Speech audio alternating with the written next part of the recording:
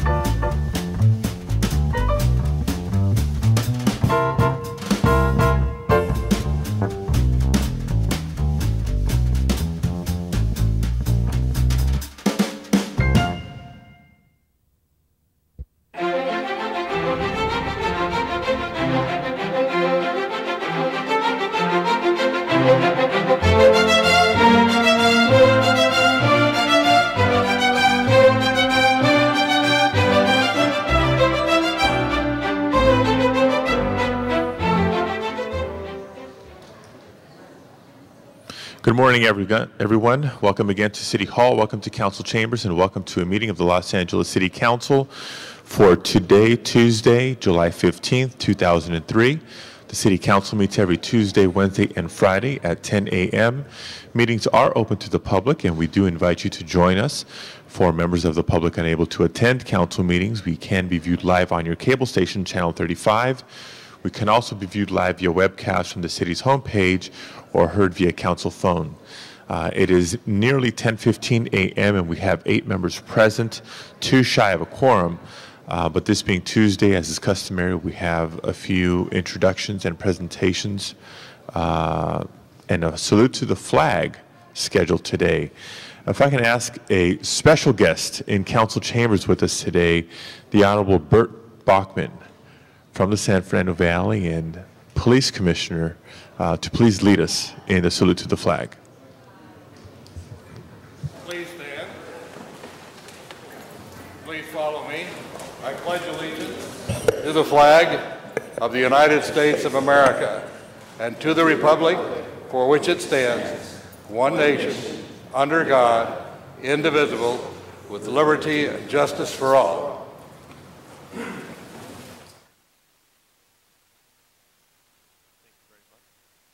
Thank you very much. And at this time, I'd like to recognize Councilmember Misikowski for a special presentation.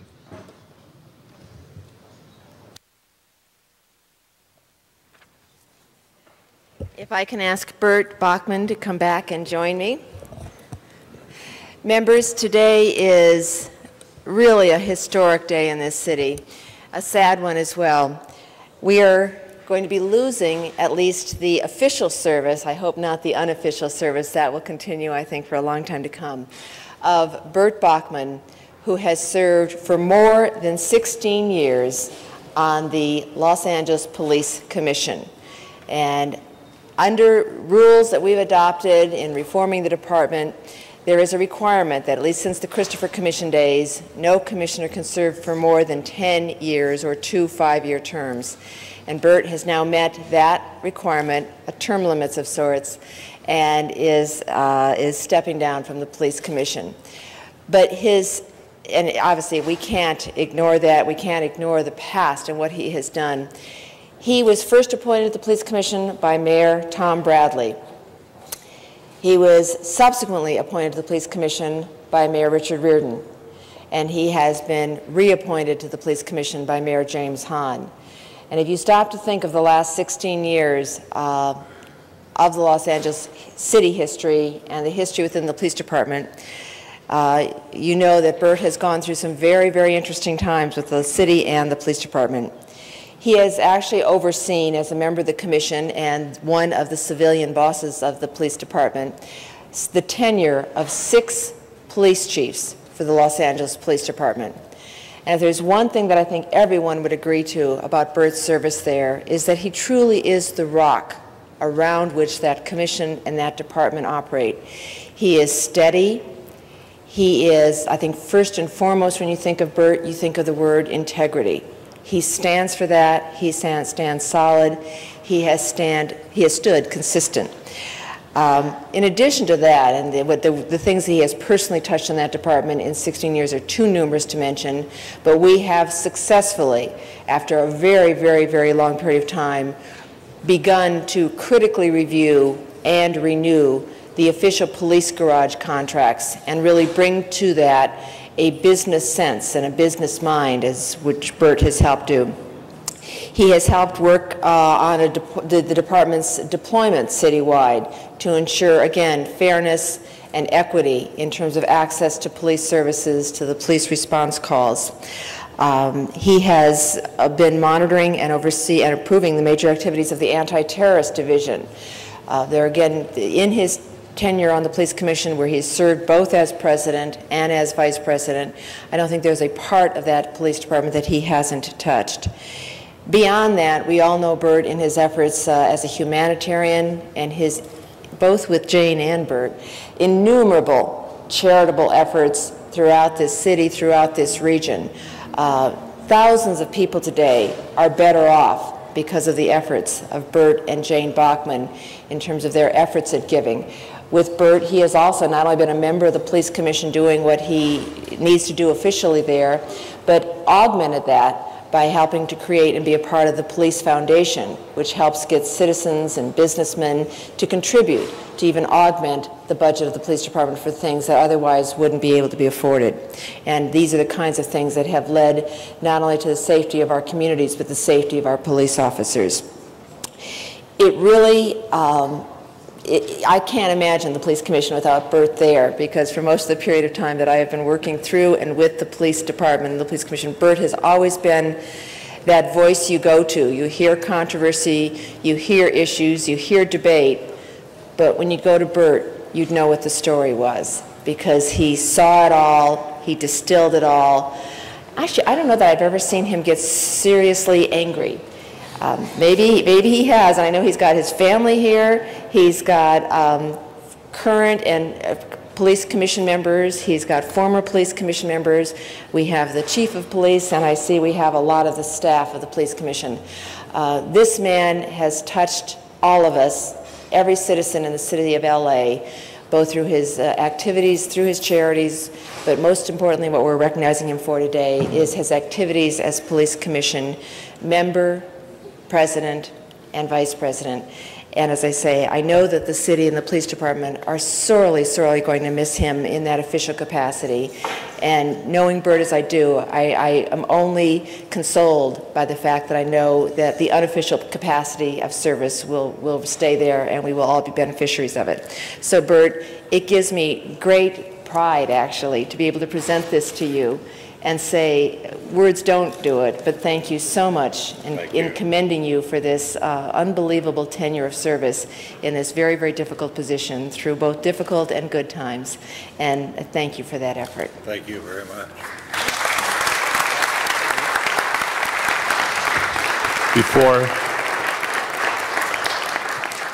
Before we hear from you, Bert, we have a couple of council members who also wish to say a few words. Let's begin by recognizing Councilmember Zine. Thank you, Mr. President, colleagues. Bert, Jane, Radbo, it's a sad day because of all the wonderful things you've done, and I've known you and your family for many, many years. I know your dedication to the people of Los Angeles. Now, never forget the ride-along we took in the Ford. It had a flat tire, and your connection with the community and your connection with the police department, and it doesn't seem that it's been that many years since you've been a police commissioner. But you've been there, you've been the rock of the police commission. I remember that you prided yourself in not being an attorney to bring common sense to the police commission. And many times when debates took place, and no disrespect to the attorneys on the police commission, Mr. David Cunningham, but you were always the solid rock, common sense, logic, and bring about, not grandstanding, but bring about peace and tranquility through the tumultuous times that you've served on the police commission. I know as a former member of the department, the good you've done, and I recognize that, and I'm sure all the officers of the police department recognize you were the silent hero in many of those debates that took place in the police commission. I wish you and your family well. I know that your blessing on the new commissioner, your replacement, comes with your heart, as your relationship with Alan's been very, very long. My relationship with him has been very, very long and very solid, and I know that he'll carry on with the integrity, with the determination, with the perseverance that you've really made in that police commission. And it's a tribute to you, and I'm honored to recognize you, Jane, who's your lovely wife, who's with you, and your sons, who I took to get your first driver's license with your mom. I keep remembering that, Bo. I still remember that.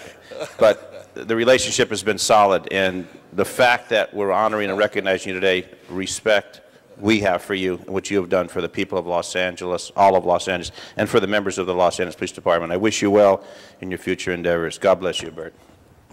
Ms. Hahn. Thank you, Mr. Zine, and thank you for the words I heard on 1070 today as well. Ms. Hahn. Thank you, Mr. President, colleagues. I wanted to rise also to say congratulations, and the City of Los Angeles owes you an incredible debt of gratitude. Many people don't realize the hours, the time away from your family that commissioners in Los Angeles do on a regular basis. This is our citizens' form of government. And while it could be criticized or blamed, it clearly is made up of people like you who realize that they ought to want to be public servants. And that's what you've been, Bert. You've been a public servant. And you have been on a commission which clearly is at the forefront of what impacts the citizens of Los Angeles, and that's our police department. And it is much to your credit as it is to the mayors who saw in you certainly the right kind of person to be on that commission. And you were first appointed by Mayor Bradley. Dick Reardon also saw your value, and I must say to the credit of the current mayor, Jim Hahn, he also realized that you were the kind of person that should serve on this extremely powerful and important police commission. So I really do want to thank you, as well as the other members of the police commission who really do step into harm's way in many ways by agreeing to serve voluntarily on a commission that is so important to the lives of Angelenos. And I want to say that clearly you and Jane both are also known throughout Los Angeles, and we also owe you a debt of gratitude for your work in charitable causes.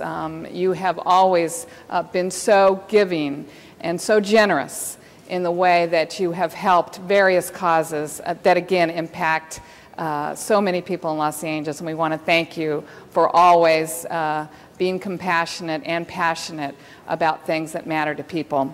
And I have a special delivery message from Councilwoman Wendy Gruhl, who could not be here, but her staff handed this to me, and she wanted to, from home, with her new son, to really extend her gratitude to you and to say that really one of the hallmarks of your career as a police commissioner has certainly been your support of the rank and file police officers, and that has really come through loud and clear. And she, as Cindy mentioned, she used the word integrity as a word that clearly defines who you are. And she also wanted to us to know that you have been a champion fighting for the San Fernando Valley. And that means a lot to a lot of people, and that's certainly something you need to be recognized for. And she says you work just as hard for charitable causes as you do for business interests. And that, again, is the makeup of a truly remarkable man. And you have always had a presence in civic discourse trying to improve our city. I can think of no greater words to be said about anyone who serves Los Angeles. Thank you, Bert, for your years of service. We really thank you. Thank you, and thank Wendy, too, very much. Mr. Garcetti. Thank you very much, Mr. President. I think Wendy's second choice for her son's name was Bert, but she got outvoted at home. Just want to congratulate you, Bert, and the entire Bachman family for your amazing service. And I know you've been a longtime friend to my family, too. And on behalf of myself and my father, my parents, I wanted to thank you for being such a good friend and supporter over the years. It's difficult to be a police officer. It's probably the toughest job we have in this city. But I think your service has made it a lot easier for those folks that are police officers because they know that somebody has had their back on the police commission, somebody who's looked out for their interests, and I want to thank you for that. You've been a civic leader, but you've also been a business leader, and I think that the amount of jobs that you've been able to create, I grew up in the San Fernando Valley, not far from your dealerships. I've driven cars from your dealerships over the years, and really the amount of impact that you've had on our local economy is immeasurable. You've been a giant in terms of being able to make sure that the Valley and this region is leading in terms of all of its business activities, and wanted to recognize and thank you for that, as well as for your civic activism, your personal faith, your faith also in this city, even through challenging times. I know that deep down that you have that, and you certainly deserve this retirement from this part of service in your life, and we wish you well. God bless you and your family, and thank you very much for everything that you've done for Los Angeles. Thank you. Mr. Weiss.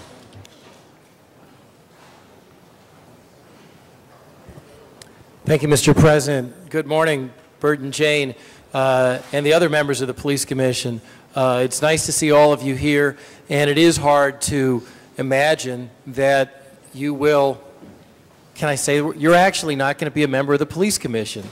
I mean, it's very hard for us here who have grown so used to your leadership and your patience and your diligence to imagine a police commission without you.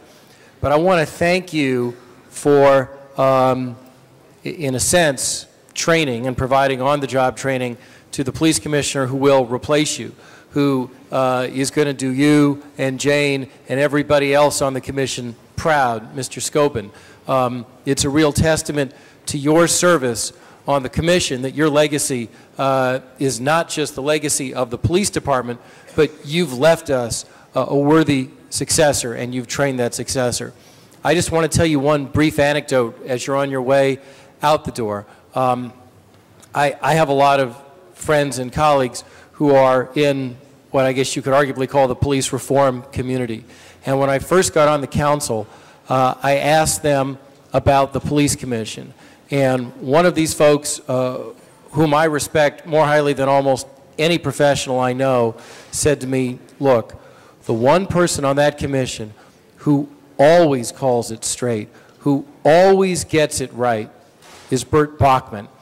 And when I heard that coming from someone whom I ideologically did not expect it to come from, that was extraordinarily impressive to me. And over the past 2 years, I've had the chance to learn in person exactly where that came from. You have my respect, my gratitude, and the respect and gratitude of this city. Thank you very much, Bert. Thank you, Jack, very much. Mr. Parks. Thank you, Mr. Chair. I'm going to give a rebuttal. I'm going to talk about Jane. Now, I think, Jane, you've been a remarkable mate, that you have allowed Bert the time and the energy to work in public service, even though you have a myriad of things to do. But I think what people don't realize, they may see you at the police commission, see you in a business atmosphere, but what they really need to see you is at the places in Mexico, whether it's the, I have a mental block now, but our favorite places, where Jane sits with her feet in the sand, and we go and eat the wild sauce. And so I'm just pleased that you are being honored. I didn't realize it was 16 years, but one thing we're not going to ever forgive you for or forget about is that you left us just before Rodney King, and we think you caused that. Right after you left, it all exploded. But you told us that you had a vision that something bad was going to happen. But we're glad you came back, and we're pleased that you were the voice in the LAPD about whether we're dealing with the issues of the yards, in the sense of dealing with a variety of things, the consent decree, all those kind of business interests. And I always liked your comments in public, in the private session, when you would say, I'm not an attorney, but the logic says this. And I think you always hit the point, and we've always appreciated, and I think the department appreciated your level hand. And so I just want to say thank you for those 16 years. And I'm sure you're not going to get out of the public service area, and we look forward to working with you in the future. Thank you, Chief. Bless you. We look forward to that Cabo House again. Mr. Labange. Thank you, Mr. President. Good morning. And Jane and Bert, congratulations. Members, 49 years ago, this man started as a salesman at Galpin Ford. And through that time, through family, of raising his family, but he also raised the level of what should be of a citizen in serving their community. And it's not just his work on the police commission, which many have alluded to, but every place that I've ever gone, there was always Bert Bachman and Jane at a table, fully supporting a community activity in the San Fernando Valley, at the Los Angeles Zoo, or throughout Los Angeles. If you look in the dictionary and look at what would make a great father, make a great husband, make a great business leader, would make a great police commissioner, you would see Bert Bachman. Because always, as others have articulated, the level-headedness that is there. And it's the driving force of those who are level-headed that keep us who are one way or the other in line to be successful. So, Bert, I just want to congratulate you, and it's a pleasure serving you water wherever you are in the world, or wherever you are in the city. You're truly a superstar, civic-minded, committed business person, which is so important to have, because you understand what the bottom line is about in things, is employing people. You're certainly a great commissioner, and I see Chief Bratton is here today to see the importance of your salute and the importance of the transformation. As we say, it is sad that commissioners can't serve any longer when they're as special as you, Bert, but it was defined in such a way that allows for turnover. So your chair will be a large chair to fill by the person who is selected to do that, but I think you know him, so that will make it even easier to continue the continuity. Congratulations, Jane, to you and for all you've done for Los Angeles and the San Fernando Valley, and you, Bert, for all you've done for Los Angeles, San Fernando, and also for Ford, because although I don't buy my cars from yours, I do buy from that company, because that company's committed to doing good things. Thank you. Mr. Cardenas. It's an honor for me to speak a few words about your service, Bert, and also Jane and the family. You've given all these years of service, and many of us, to be frank, who dedicate our time publicly, can't exactly figure out a way to keep the business going and also the public service. Well, you certainly have done so. As your business straddles both the 6th and 7th Council District, and you've grown tremendously. I had a wonderful conversation with an old high school friend of mine that I ran into when I was over at your dealership the other day, and who just loves it there, and he feels as though he's found a home there. And the reason why I make that comment is because not everyone has it in them to be able to be a family man, to be able to be a business person, and to be able to give the way you have given to this great city and the state of California. I heard your name many, many years ago when I was getting involved in politics, and what I remember them saying that he's a big guy. And in many ways, you certainly are. But I think that what you've proven, and you are a pillar of an example for everybody who wants to be a public servant, every person who wants to be successful at whatever they do, because you certainly have accolades in many, many, many areas, is that you are a man with a corazón. You have a heart. And I know that because David isn't the only person that I know and grew up with who works for you. I've met many people that actually work for you, and they have found a home, and they really love it there. I just like to say that because it's very important for us to remember we wouldn't have a great city, we wouldn't have the resources that we have in government if it's not for businesses like you who find a way to be everything we need in a business and in a community and in a person. So I just wanted to say thank you so much for your service, and like Cindy just said, your informal service, I'm sure, will continue to go for many, many, many years. To you and your family, thank you so much for your sacrifice. Thank you. Mr. Reyes. Thank you, Council President. One, I didn't get the chance to know you as well as my colleagues. I've heard a lot about you throughout the years, but I wanted to thank you and the Police Commission for coming to Cypress Park. At the beginning of our term, my term, we were having a rash of killings in Northeast Los Angeles. At that time, we thought it was important to have the Police Commission come to Cypress Park and show the people that you really do care, that the Police Commission is not just an organization out there that makes decisions behind marble walls, and that you were there in the community, right there in Divine Savior Church, and we talked about the issues, we were talking about the gangs, and how the parents and the moms and dads were being impacted by the loss of their kids and the dangers their kids go through. The compassion you showed in the commissioners was very important to us, and for that I'm very appreciative. I know Mr. Scobin is a person who is very close to you and the group that you've been working with throughout the years, and I look forward to working with him. So for that I thank you. It's not always true that a person of your stature in the Valley doesn't understand what's happening in other parts of town. And for that, I'm grateful. So good luck to you. Thank you. I look forward to working with you in the future.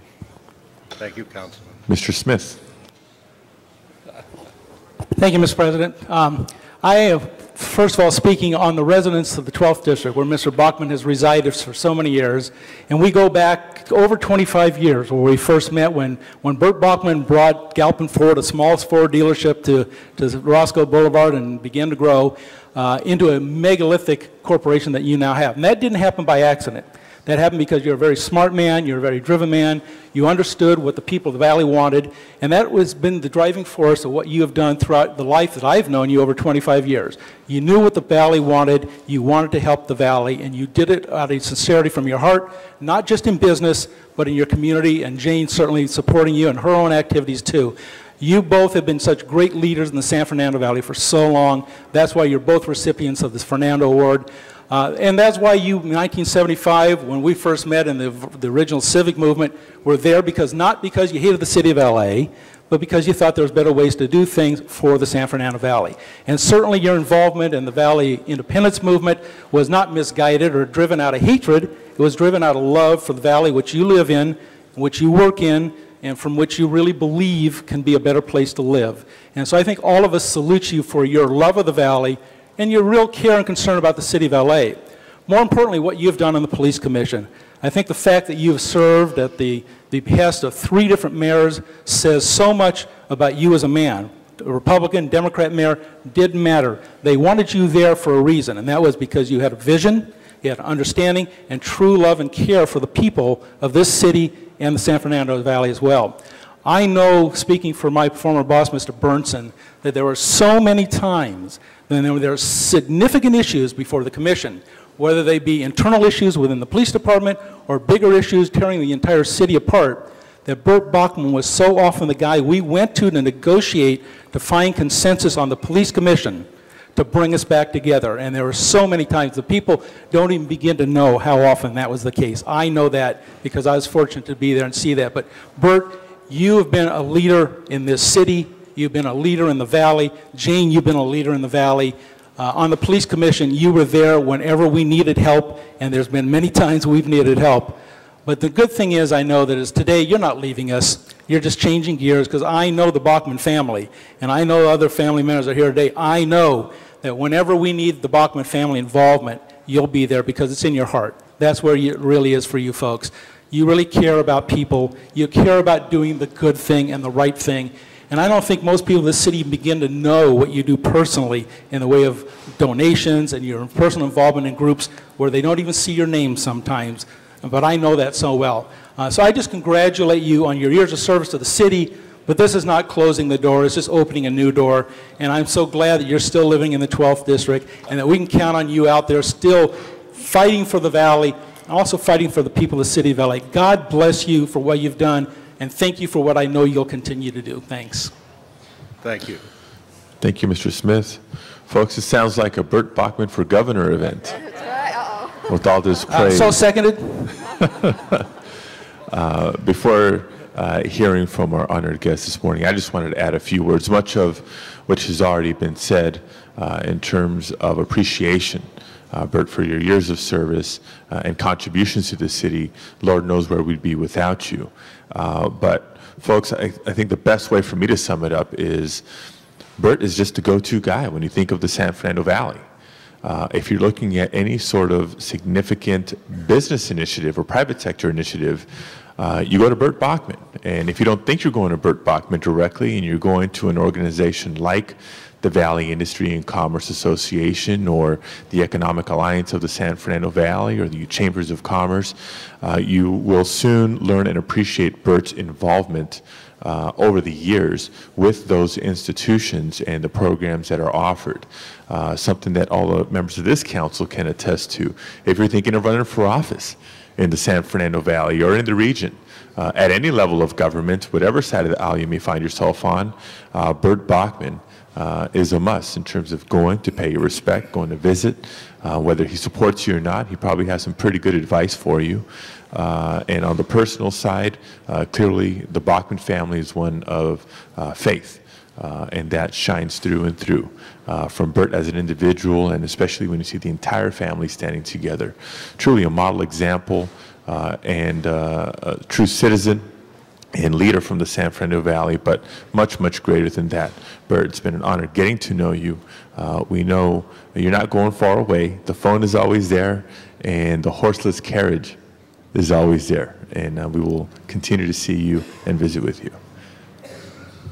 Thank you.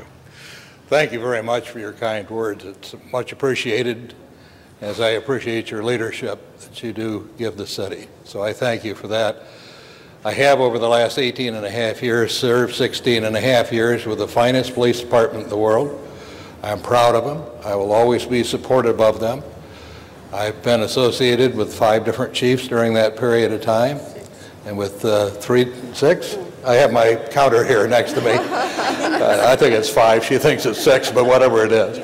And 3 mayors during that period of time, and it's been wonderful. I've truly enjoyed it. I've enjoyed the department. I'm so proud of it. I just hope you're as proud as I am, and if you are, they're going to get the benefits that they need to have to do the job that's so important to all of us. So again, thank you for having me over. Thank you for your very kind words.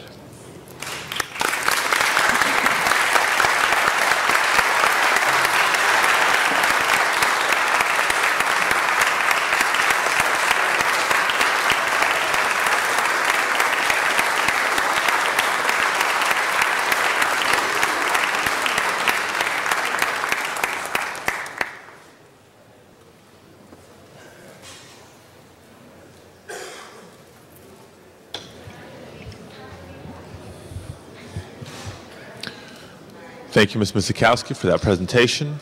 Madam Clerk, would you please call the roll? Cardenas, Garcetti, Gruel, Hahn, Labange, Ludlow, Misikowski, Parks, Perry, Reyes, Smith, Villaraigosa, Weiss, Zine, Padilla, 14 members present, and a quorum, Mr. President. Thank you very much. The council is officially in session. We're going to go, colleagues, we're going to go through the agenda. I know several of you are taking pictures. We'll try to dispense with consent items at this time. First order of business, please. Approval of the minutes. Ms. Misikowski moves and Mr. Park seconds. Commendatory resolutions for approval. Ms. Perry moves and Mr. Garcetti seconds. Before beginning the regular agenda, there are several items that have been requested to be continued. Item number 2, a request from the Department of Building and Safety to continue that matter to July 29th. Colleagues, we've received a request to continue item number 2 for 2 weeks to July 29th. Seeing no objection, item 2 is continued. And also a request to continue item number 40 for 1 day, July 16th. Colleagues request to continue item number 40, also without objection. On the regular agenda, items noticed for public hearings, items 1 through 5, with the exception of 2, are building and safety confirmation of assessments. And I do have a card on item number 3. We'll call that item special. On the balance of the items, I do not have requests from members of the public to address the council. Therefore, we shall deem the public hearings open and closed. Members wishing to call any specials, items 1, 4, or 5. Any specials? Seeing none. Madam Clerk, please open the roll. Please close the roll and tabulate the vote.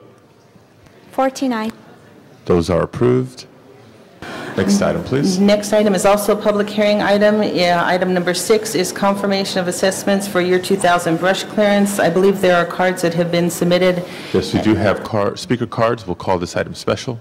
And I believe Mr. Weiss has a request on one of the addresses contained in that. It's 8136 Gould Avenue, a request to continue that for 2 weeks. That's correct. I don't know if you have any cards on that, Mr. President, but if you don't, I'd request a continuance for 2 weeks. This is item number 6? On that address, on item 6, 8136 Gold Avenue. Okay. And the fire department has advised that that would not be a problem. Okay. No, that is not an address that I have a speaker card from, so without objection, we'll continue that address. Per Mr. Weiss's request, the balance of that item is held on the desk to hear from members of the public. Madam Clerk, next item, please. Items for which public hearings have been held, items 7 through 18. There are 2 reports on item number 18. A motion is required, and I understand that the recommendation was to adopt the ITGS report. Okay. Mr. Parks moves on item 18. I'd like to call 18 special. Okay. 18 call special by Mr. Parks. Colleagues, items 7 through now 17 remaining before us. Public hearing on these items has been held. A motion from the floor would be required to reopen the public hearings. Seeing no such motion, do we have any further requests for specials? Items 7 through 17. Mr. Smith? 17 special. 17 call special by Mr. Smith. 7 call special by Mr. Garcetti. Request to continue item number 12 by Mr. Garcetti for 1 week. That would be July 22nd. Is there any objection to continuing item number 12? Seeing none, item 12 is continued. Colleagues, any other specials, items 7 through 18 before us at this time? Seeing no further requests for specials, Madam Clerk, on the balance of the items, please open the roll, please close the roll, and tabulate the vote. 14 ayes. Those are approved. Next items, Mr. President, are items for which public hearings have not been held, items 19 through 41. Colleagues, items 19 through 41 now before us. Item 40 has previously been continued. I do not have requests from members of the public to address the council on these items. Therefore, we shall deem the public hearing satisfied. Members wishing to call any specials? I think the clerk already noted that we're going to continue item 41 day, correct? Yes, that's already been done. Any specials on these items? Mr. Reyes. Item 35, please. 35, call special by Mr. Reyes. Any other specials? Mr. Number 21. 21, call special by Mr. Smith. Any other specials? Colleagues, items 19 through 41 before us. Seeing no further requests for specials, Madam Clerk, please open the roll. Please close the roll and tabulate the vote. 14 ayes. Those items are approved. Next item, please. On the supplemental agenda, items 42 and 43 are items for which public hearings have been held.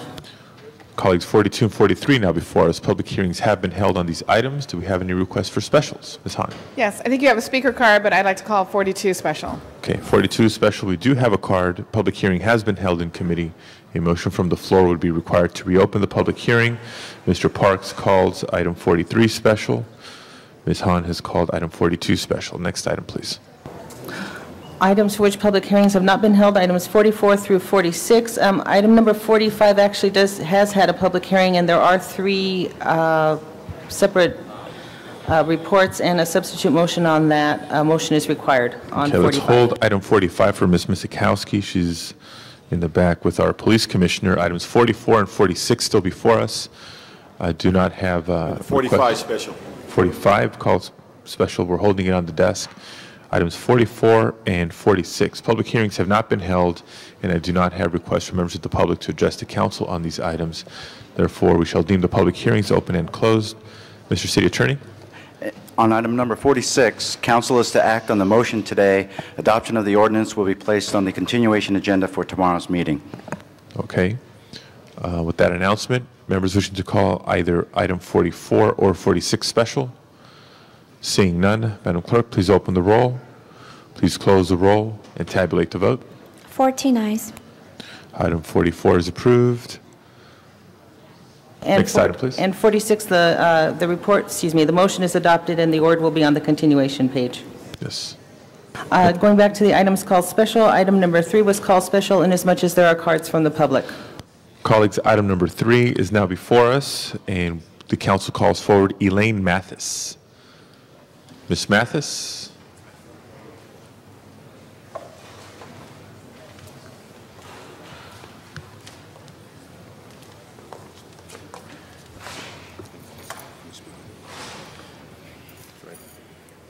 Okay, what I tell you, my name is Let me speak, yes. Just tell me you want me to speak. Hello. Okay. Hello, how y'all doing? My name is Elaine Mathis, and I'm here to speak on the property at 4109 Zamora. Item 3. Item 3. We're just requesting a 1-week enlargement of time. You come on, tell me. Hi, if I may, my name is Lou Hollingsworth, and I'd like to speak on her behalf. She has been having some health problems and has been taking like prescribed medication. We're just requesting the Honorable Council to grant Ms. Mathis a 1-week enlargement of time to rehear this matter so she can meet with the Department of Building and Safety and try to work through some issues.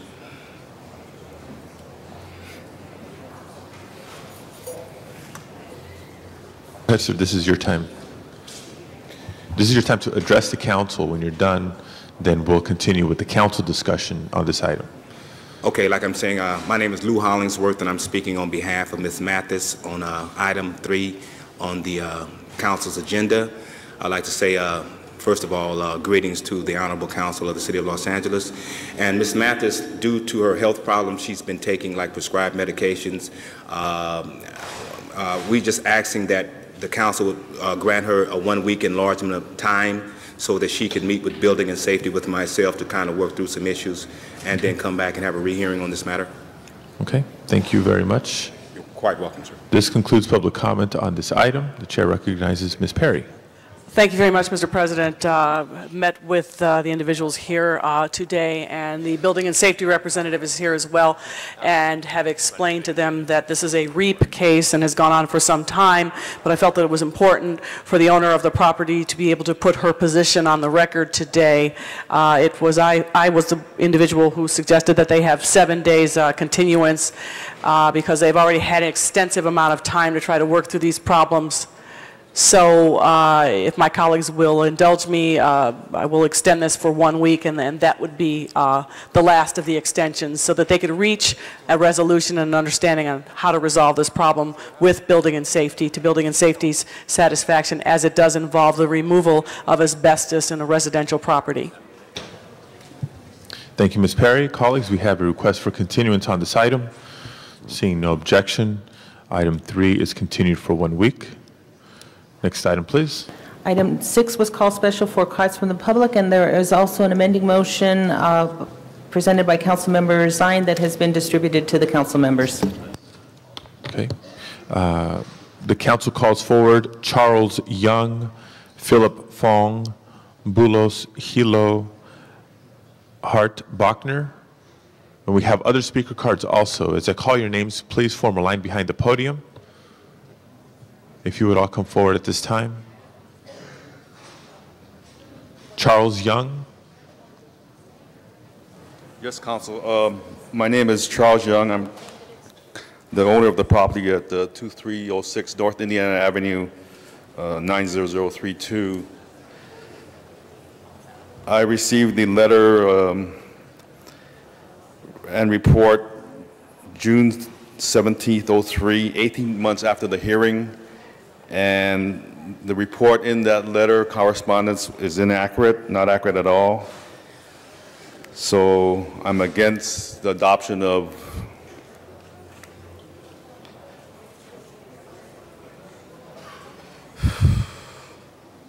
item 1, the findings of the commission. With regard to item 2, I'm also against the confirmation of the assessments based on the erroneous report that was part of the correspondence of 17 June 03. I also have a package here of I'd like to submit to the council for review with more data on the hearing and some of the information I feel is lacking from the complete report provided by the fire department at the brush clearance center in Van Nuys. Thank you. Thank you very much. Who's here from the departments? The individual Okay, I just wanna make assessments, sure but they we should have the, are up in front. the sergeant get that. Thank you. And the city attorney and the fire department are both here. Okay. Thank you, Mr. Labange. For the members of the public waiting to be heard, let me read through everybody's name first. This is a public hearing on this item. Everybody will get a chance to be heard, but let me also ask you to be cognizant of the clock and the fact that there are 10 speakers waiting to be heard. So we'd ask that you keep your comments brief and to the point and to not be too repetitive of speakers who have come before you. Our next speaker will be Philip Fong, followed by Bulos Hilo, I believe it's Hart Bachner, and Ricardo Rebolo. Please come forward. Hi, my name is Phil Fong. I'm the property owner of 4746 Collis Avenue in South Pasadena. I was assessed a fee of $1,452 for the 2,000 bush clearance. I would like to take this opportunity to oppose the decision by the hearing examiner or package number 20185009. I have additional information regarding the that property that I believe was not heard when the final proposed decision was finalized by the hearing examiner. I'm disputing the proposed decision on basis that it was not my property that was cleared by the city contractor. In the decisions, it states that I have said my property extend beyond the hill. My property does need extend that far, and I want to show you through my Exhibit A and B how far my property extend. I want that take into consideration before this proposal is finalized. Before a final decision is entered in my record, I want the county to prove or at least take into consideration that my property was not cleared by the city contractor. I also would like the case to be postponed until new evidence is certain.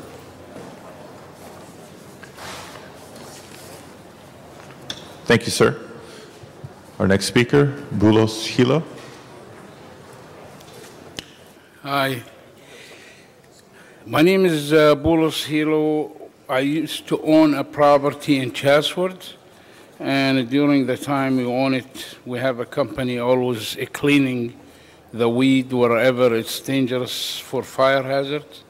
And last year we sold it in 202, And this year we received a letter, so the land needs to be clear. So we went to the city and we notify him we're not the owner anymore, and we gave him the name of the new owner.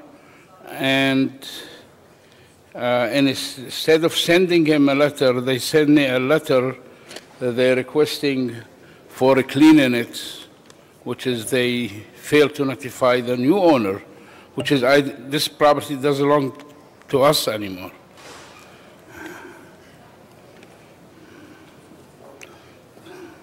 Thank you, sir. Thank you. Our next speaker is Hart Bachner. And our following speakers will be Ricardo Rebollo, Paula Knuckles-Harris, and Peter Grassel. Peter Grassel is my representation, so he's going to start. Morning, council members. Peter Grassel representing Hart Bachner. Just want to review the facts in this very quickly. This is regarding an assessment on 1746 Korea Way, Mr. Bachner's residence. On May 19, 2000, a non-compliance order was issued. Mr. Bachner cleared the brush on July 11th of that year, July 11th, 2000, and called for a reinspection shortly thereafter on July 26, 2000. On October 25th, Mr. Bachner woke up to some noise created by some brush clearing in the vicinity of his property. It was not on his property. He went to go talk to the workmen, and they said, you know, they were clearing brush supposedly on his property, and Mr. Bachner at that point said, "This is not my property. I've already cleared the brush." You know, and they continued. They actually said they weren't here to clear my property, but the adjacent property. And so they continued to do that. Subsequent to that, on November 20th, there was a hearing on this matter in which Mr. Bachner laid out the facts that it was not his, November 20th, 2000, of 2001, I'm sorry. Mr. Bachner laid out the facts that this was not his property that was being cleared. A week after that, inspectors Bernal and Foz came out to his property to look at the work that was done. And here we are, you know, 2 years later, dealing with the same issue. Mr. Bachner has photographs that clearly show that the work was not done on his property. So we respectfully request that the council takes that into consideration and denies this assessment. When the inspectors did come out to the property after the hearing, they brought a plot map with them which clearly showed that the property that was cleared and the photographs that they brought with them was not on my side of the plot map.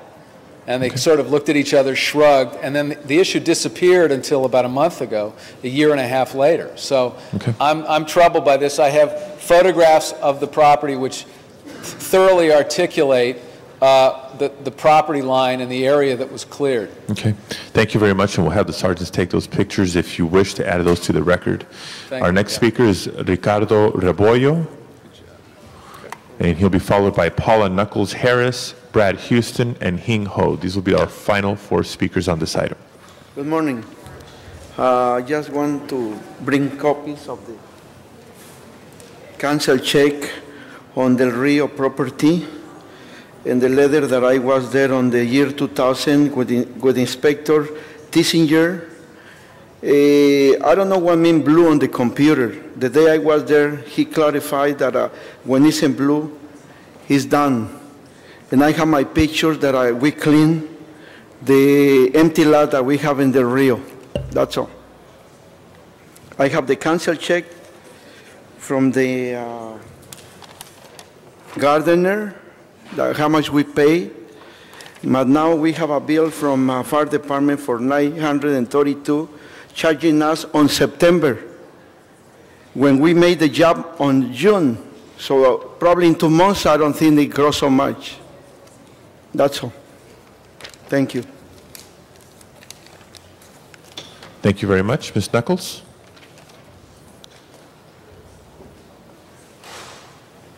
Hello. City Council. The reason I'm here about the brush clearance is I did send in proof of the reasons why the brush was cleared to the specifications in spring of 1999 and also again in spring of 2000. The specifications that I had at that time, which was the minimum requirements. I did not know that due to high brush danger that year, they wished that the whole hillside be cleared because this is not even a home, there's just a hillside. And even the letter that I did receive from the fire department in regards to this issue is still addressed to my mother. And my main problem is that I have sent the county assessor's office changes of address and change of property ownership, and it has never been taken care of in the office to where I never received the letters for the brush clearance. I had my husband, Ron, do the brush clearance, and then I found out a long time later from the fire department that it wasn't done to code and that it had been cleared. So I just would like for some of the monies to be returned because this weed abatement shouldn't have been done, because it's not my fault that the assessor's office never changed the names or the addresses, although I did send in the information.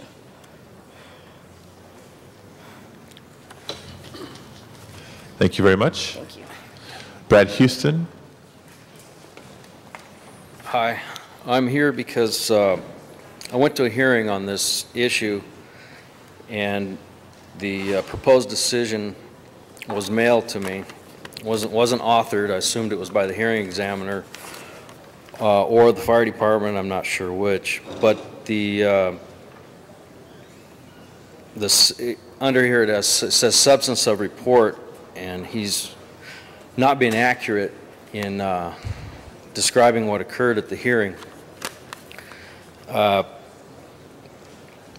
main thing is the amount of money was $2,700, and I clear this property every year for 22 years.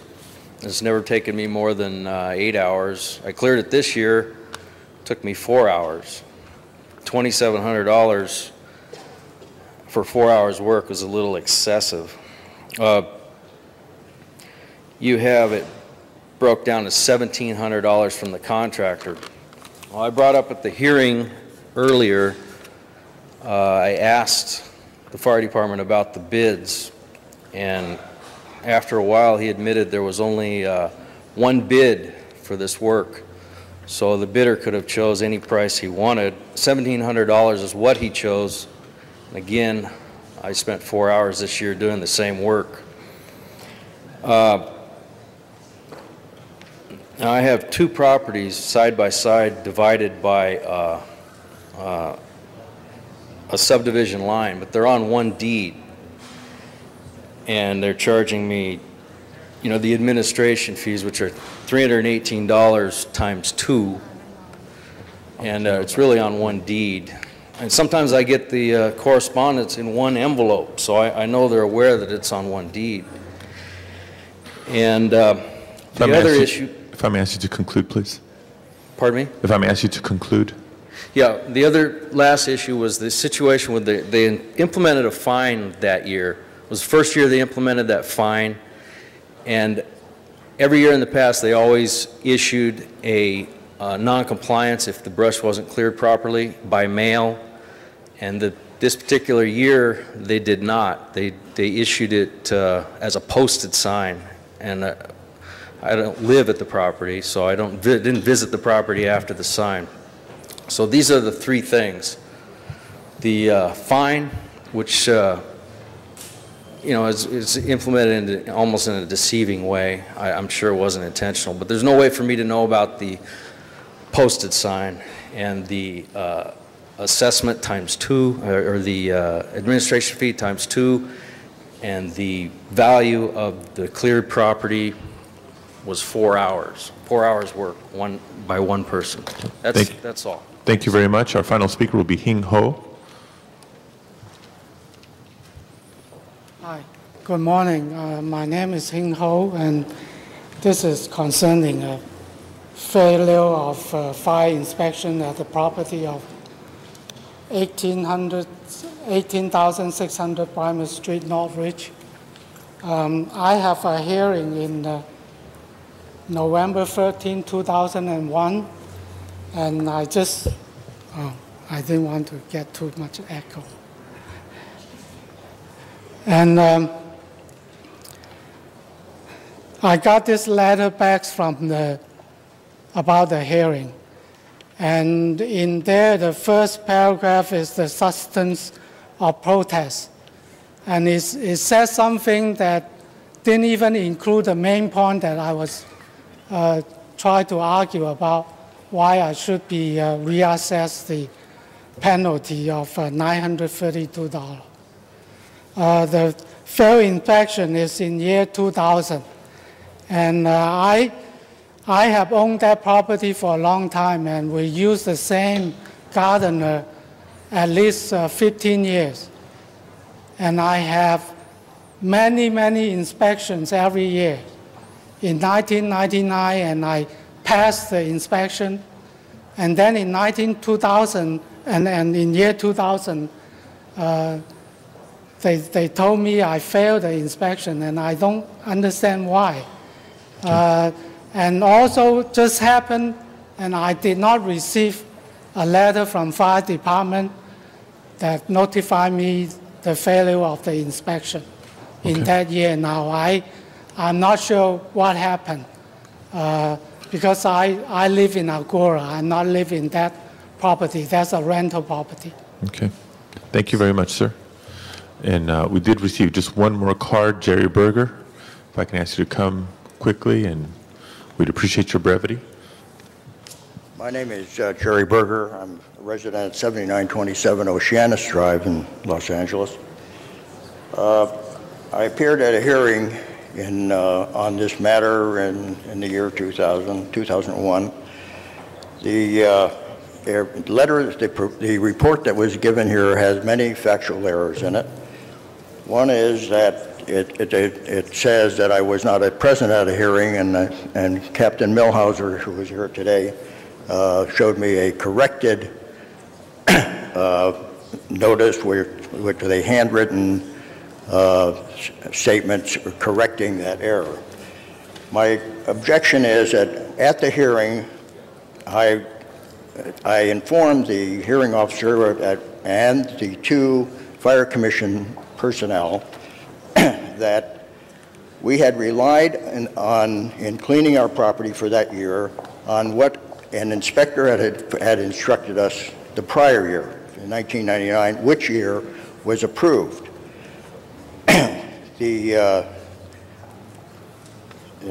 We were advised that we needed to clear in that year an additional 20 feet of our hillside.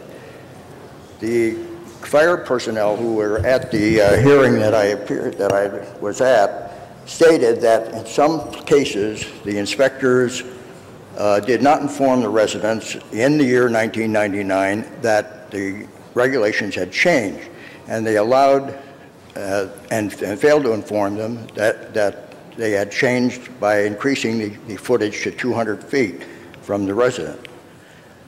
I relied on my prior year's experience, and then and had the property cleared to that point. When the inspector came out at the time that the crew had appeared unexpectedly, he said, "Why didn't they clear the last 10 feet?" And there was only 10 feet of brush additional that needed to be cleared. For that, I was assessed like $1,500, which was probably about 15 minutes worth of work. If I can ask you to conclude, please. Thank you very much. Okay, thank you very much. This concludes public comment on appeals against the confirmation of assessments for the proposed year 2000 brush clearance. Turning now to council discussion, the Chair of the Public Safety Committee, Ms. Misikowski.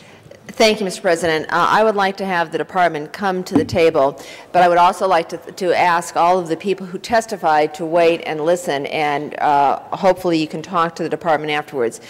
Members, what this is a confirmation from the year 2000 brush clearance on parcels. Quick summary, we send out probably 30 to 40,000 notices every spring to homeowners and owners of property in our hillside areas. We all know the devastation that it can occur because of brush. And for many, many years, the city has had this program in place, and we send out these significant numbers of notices, and the majority of people understand it. seriously make attention to get it done and deal with it. There are a number in the city who don't, and we now have got some regularized parcels where the city just steps up and clears them right away. What we are seeing today is that of the majority of parcels, we probably had 200 and some initial protests of this assessment from the year 2000. The hearings are held by the fire department, hearing examiners, and we heard some of that testimony today. Some said that when I talked to the hearing examiner, I tried to explain this, and obviously, as we've now distilled it down to have about, I think, maybe 10 parcels that I heard from people who spoke today, I'm going to move a couple of things. One, that we pull out of this assessment, and this assessment is $1.9 million that the city forces expended to do the work on these parcels where it had not been done, or at least the department perceived it had not been done. But I'm going to ask that we pull those 10 parcels out, which are a very small part of the maybe 290 parcels that are being assessed today, that we confirm the assessment as presented with those being removed, refer those that are being removed back to the department and the commission, and for those of you who are here, those who gave the material to the Sergeant at Arms, we're going to make sure that the department gets it. Those who didn't give your material directly, I'm going to ask the department to meet in the back of the room or the outside the door there, so you can give that information. They can get your specific name and specific parcels so that we can look at it. Members, there were a lot of issues. Some said, I don't own the parcel that was cleared, and I tried to clear that up, but it wasn't cleared up. Some have said, I agreed the parcel wasn't cleared, but I think the city charged too much, and the penalty shouldn't be paid. So there are a variety of issues here, but the good news is that we had, in the year 2000, some 30 to 40,000 parcels. The vast majority were cleared, and the city went in and did the rest. Just letting you know, tomorrow we have this same issue for those parcels for the year 2001, where we'll be confirming the assessments.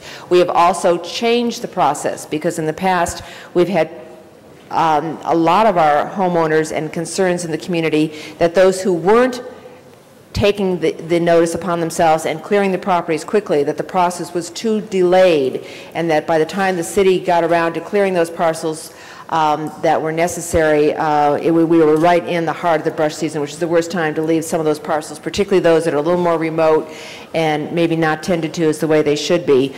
We should be clearing them quickly. We can resolve the issue of assessment. We can resolve this through hearing, and I think the department is here and agrees with this recommendation, which is to remove those parcels for which there were protests today, referring them back to the department and the commission for further determination, but go ahead and confirm the assessment on the vast majority of other parcels where the work was done and there was no protest, and this is being accepted. Chief, did you have anything you wanted to add, or Captain Millhouse? Chief Storms, Industrial Commercial, I'm in charge and oversee the brush clearance unit. Yeah. This is Captain Millhauser. He's in charge of the Valley Fire Prevention brush clearance unit out in Van Nuys. I concur with the Councilwoman Mizikowski's recommendation to take another look, even though all the people that appealed, the 191 that appealed, all did get a city attorney hearing. They all did get a opportunity to take this to the Fire Commission, and now they've brought it to the City Council. So they've actually had 3 opportunities to debate and discuss the concerned issues. And to think that we've come down to a total of only about less than 10 problems or still outstanding discussions, I think speaks very highly for Captain Millhauser's unit. They processed 128,000 parcels that year, and we had only 191 protests of the work that was done, which is far less than 1%, giving them about a 99% compliance rate through the normal process. And if you'd like, we can meet across the street at Fire Department headquarters with the folks that have come today, get their information. If you can give us about a week, we can come back and give you our final recommendation. Although this is the hearing officer's decision, we can still look and see if there's something that has happened that we missed. I think it's worthwhile to let these people have a further right of appeal. So again, each one of the people who has protested, meet with the department to the side, make sure they have your number. If you can stay a little bit later, they'll take it over and work with you individually across the street at the department's offices. But we should move forward on the rest, and as I said, we'll let an additional hearing and additional discussion go on with the ones who raised the protest today, but move forward with the confirmation as presented by the department with the exception of those parcels. Thank you. And we do have other speakers. Thank you, Mr. Labange. Mr. Zine, followed by Mr. Cardenas. Yes, I have a question on, this is from 2000. How many of the 2,000 have repeated in 2001, not complied with the inspection? Not complied with the clearance, I should say. Let me address that. My name is Bob Milhauser, captain in charge of the brush unit. President Padilla and council members. The question was how many repeated from 2000 into the year 2001. We had approximately 390 properties that have repeated the same violations. And then again into the year 2002, we had a total of 72 properties that fell into that same category. And the department has put into process a expedited procedure to handle those property owners. So we have certain property owners, while we have great compliance with some, we have certain property owners that continue to violate and not comply. Yes, on a repeated basis, yes, sir. And some of those are included in the ones that we're hearing today. They are included in the report. There's none of them that came present here today, right, to the best of my knowledge. And the new process just went into effect this current year and was implemented May 1st. 72 property owners were inspected on an expedited process. Okay, so the number is coming down, but there's still that resistance from some property owners not to comply. And I totally support this program. It's a critical program, and especially when we find the season as warm as it is now. The compliance over the years is improving year after year. And I mean, when you have a program that is 99% successful at minimum, we're very pleased with the process and the cooperation from the citizens. And it's just those ones that don't want to get the message where we have to take more aggressive action. And, you know, to be fair, there is absentee owners and, you know, health issues that do arise, and there's not a pattern there, so. And I passed an amendment to amend item number 6 on a particular parcel, which we were recommended by the city attorney to grant a continuance on that, and I understand that the fire department's also agreeing with that continuance on a particular parcel. Are you aware of that? At the direction of city council. Is that with Mr. Cataline? Is that the property owner? I don't remember the name. It is, I don't have the name of the, I have the address, 4995 Lionel Drive, Woodland Hills. If that's your direction, sure, we'll definitely look into that. There's some recommendation because of the city attorney's question on this, some legality, and they asked that, in fact, we have the city attorney representative here, that we asked that that one be continued until August 15th. Gail? Yes, Gail Weingart, Assistant City Attorney. It was my understanding from a discussion with your office that the person who was protesting was out of the country until August 15th, and I don't think the fire department or the city attorney's office has a problem with continuing that one parcel. So I would ask that we continue that one, and I support Councilmember Sikowski on what she's wishing to do with these other protesters or other individuals who are protesting that. Thank you. Sir. Thank you. Thank you very much, Mr. Zine. Mr. Cardenas. Thank you very much. First, I'd like to thank the people who came forward in protest, because it is our responsibility to listen to you and to do the job that we have as a city. So I want to thank you first and foremost for exercising your right and your responsibility to do that. But I have a question to the department. I found it kind of curious that I heard someone say that to clear their parcel, which seemed like the bid was kind of high, a $1,700 bid with only one company apparently bid on it. Are you comfortable with the progress that you've had with a number of companies that do bid on these projects? Is that an anomaly to have only one person bid on such a size of a project? It can be determined by a couple of factors. Where it occurs, the bid, where it occurs during the year, whether or not the other contractors are committed on other projects, because it's a rotating bid process that allows them time to bid and complete the work. It's kind of an ongoing through the season. You may have it in a certain area of town where the crew is already working in that part of town, so therefore they want to bid on that particular parcel versus your crews are all across the other side of the city. It is kind of unusual for only one person to bid on the property, but there are situations that can lead to that happening.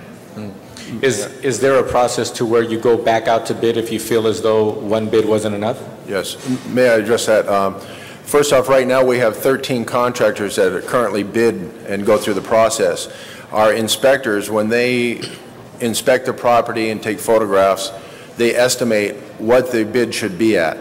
If the bids come in from a contractor 20% greater than our estimate, we will pull it, we will not put it out to bid, and we'll let it go back out the next week so that the contractors can get their bids within line. We do that to protect our constituents.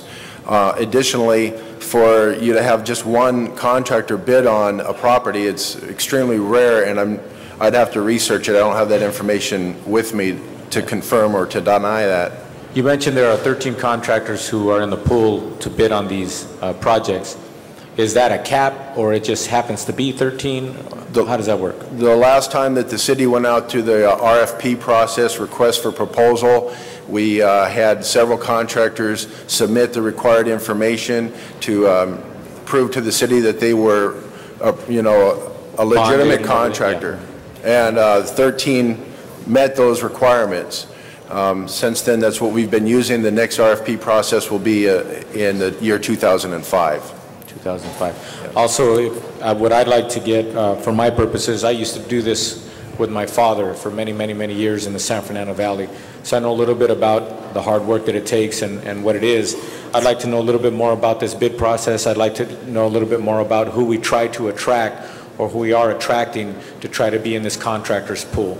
Because 13 sounds like an okay number, but potentially in a heavy brush year, we might have a lot of contracts that we need to get bid on, and maybe those folks are getting a little over their head with the number. And like you mentioned, it's a big city. You know, if they're in the neighborhood, they love to bid down the street or around the corner or what have you, makes it better for the contractor. But jumping around the city, maybe some of them chose not to bid on it because a lot of factors that contributed to that. But as a result, we have a constituent here who feels as though $1,700 was way over the top, and maybe it should have been something a little bit more fair. If you would like, we can have members of our staff meet with your staff and review the process because we've got more contractors, but still it is very difficult to get qualified contractors that can work for us. Absolutely. I mean, like I said, I did this with my father. He was licensed with the city as a gardener, and he did that kind of work. But at the same time, he was never educated to the fact that he could even be involved in this process back then. And that would be on me to make sure that I work on the constituents, because I have a lot of gardeners in my district, like my father was. So for me to educate them as the councilman, and I think it's better for them, it's better for the city, and it's better for the constituents that we have more people competing so that we actually have, as honest a bid and as truthful a process as we can have all the way around. Thank you. Yes, sir. Thank you very much, Mr. Cardenas. Any other members wishing to be heard on this? Seeing none, Madam Clerk, what do we have before us? There are two amending motions. There's Mr. Zine's amending motion and Councilmember Miskowski's motion to confirm the assessments except for the 10 parcels that were protested against today, and those would be referred back to the fire department. Okay, colleagues, with those changes, we have this item before us. Can I, Mr. may I City, just yes, add one more thing? I think that we would be, the fire department would be prepared to bring those back next week if you would want to continue those and put them on the agenda for possibly next Wednesday when we're going to be here on the other items. Okay, if there's no objection, why don't we do that? We'll bring those back next Wednesday.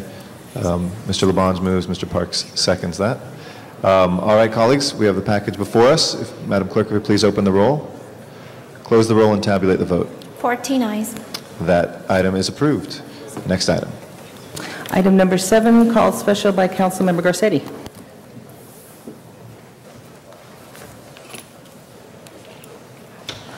Mr. Garcetti. Thank you very much, Mr. President. I wondered if there's staff here just to report on wanted to check on the Prop FNQ buildings and see how we're doing with the green building standards that we asked be applied. I know I've mostly been hearing good news, but wanted to get an update for the rest of the council. Colleagues, we became the largest city in this country last year when we adopted LEED standards for our public buildings, and the first ones in which we're going to be doing LEED is a standard for environmental sustainable building in the country, and we've all agreed to apply this here, and want to just hear from staff how our progress is on that front. If you hold the balance of my time, Mr. President. We've incorporated the sustainable design standards into our construction standards, and for all of our bond programs, whether it's F or Q, and as we get into even the library and the zoo bond program. So we understand that it is a policy adopted by this council and the mayor. As a consequence, it is part of our core value systems for our construction programs. Is there any more detail about any of the specific projects? And I know we just had the library open in Mr. Padilla's district. That was the highest standard we've had yet. Are we looking at any silver, possibly gold standard buildings, or just the basic LEED standard? Is that what we're aiming for right now? Yvette Sanchez Owens, LAPD. We're just now in the design process for the Prop Q projects. All of the architects have been instructed to comply with the minimum LEED standards, but preferably to exceed them. We will come back to you as we get into awarding contracts for construction, and all of our projects are required to meet minimum LEED standards. Is there any weighting given to that in the bidding system by how high that LEED standard is exceeded at all? Not that I'm aware of. Were you aware of anything in the bid, in the RFPs? Is that one of the categories? I don't believe there is. Okay. We have RFPs that are still going out all the time, I imagine? We have concluded all the RFPs for all the Prop Q projects. Yeah, okay. Can we maybe this is for the CEO, as we look at future RFPs that go out, can we consider whether or not we would give points or weight higher levels of the standards, the LEED standards, exceeding the LEED standards in assessing the RFP in future? Maybe if you can just let us know offline or report back if that's going to be something possible in future RFPs, since they've already been concluded. Okay. Thank you very much. That's all, Mr. President. Other members wishing to be heard on this item? Seeing none, Madam Clerk, please open the roll. Please close the roll and tabulate the vote. 14 ayes. That is approved. Next item, please. Item number 17, called special by Council Member Smith. Mr. Smith.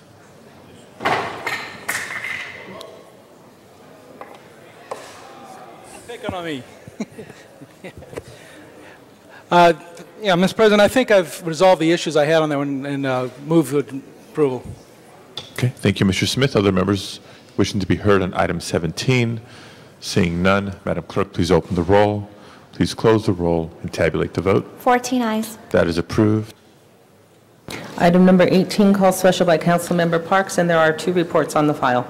Item 18 is now before us. We do need a motion. Since we have multiple committee reports on this item, Chair recognizes Mr. Parks.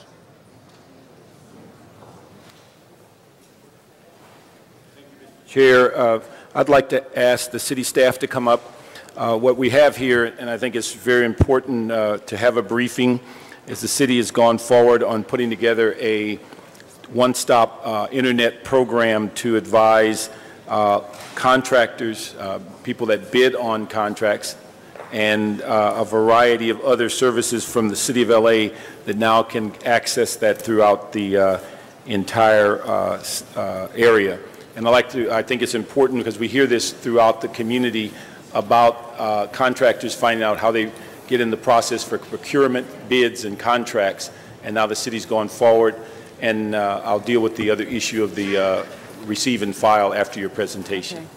Thank you very much. My name is Karen Blackwell. Good morning, council members. I'm director of the Los Angeles MBOC and the Assistant Deputy Mayor of Economic Development. Hi, Cliff Eng I'm Assistant General Manager with the Information Technology Agency. We're very pleased to make a very brief presentation on the status of the Business Assistance Virtual Network, which is known as the BAVN. The program was begun several years ago as a means of allowing businesses to use an online system to access the city's contracting opportunities. This was very necessary because prior to that, each city agency was designing and marketing their own contract opportunities, and businesses were at a loss as to how to track and effectively participate in the process. And if this was a problem for major companies, you know that it was an insurmountable problem for minority women and other local small businesses that had skills, services, and products that they wished to sell to the City of Los Angeles. The BAVN is now up and running and can be accessed via the internet by going to our website, which is labavn.org. Just in summary for you quickly, the total number of opportunities posted to date has been over 580. Each month now, we have more than 100 opportunities being added to that list.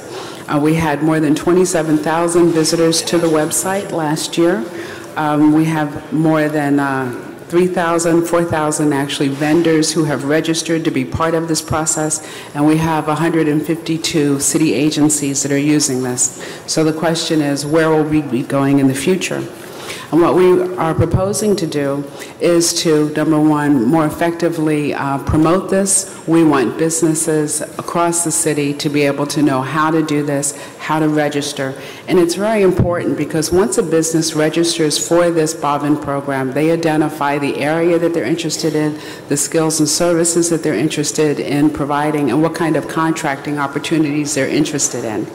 Then what happens is they are then emailed or faxed, but at this point emailed, contracting opportunities so that they know what contracts are open that really fit their skill set so that they can bid. And I think that this is very important for smaller businesses that don't have the staff to do additional marketing on their own time. This allows businesses to more effectively utilize their resources to be part of the process. Now, in the LA MBOC office, and we serve this function for city agencies and public works, we receive 50 to 60 contacts and calls from primes every week looking for MBEs, WBEs, DBEs, and others to bid on projects. This will also provide a more effective means of our staff being able to quickly address those concerns.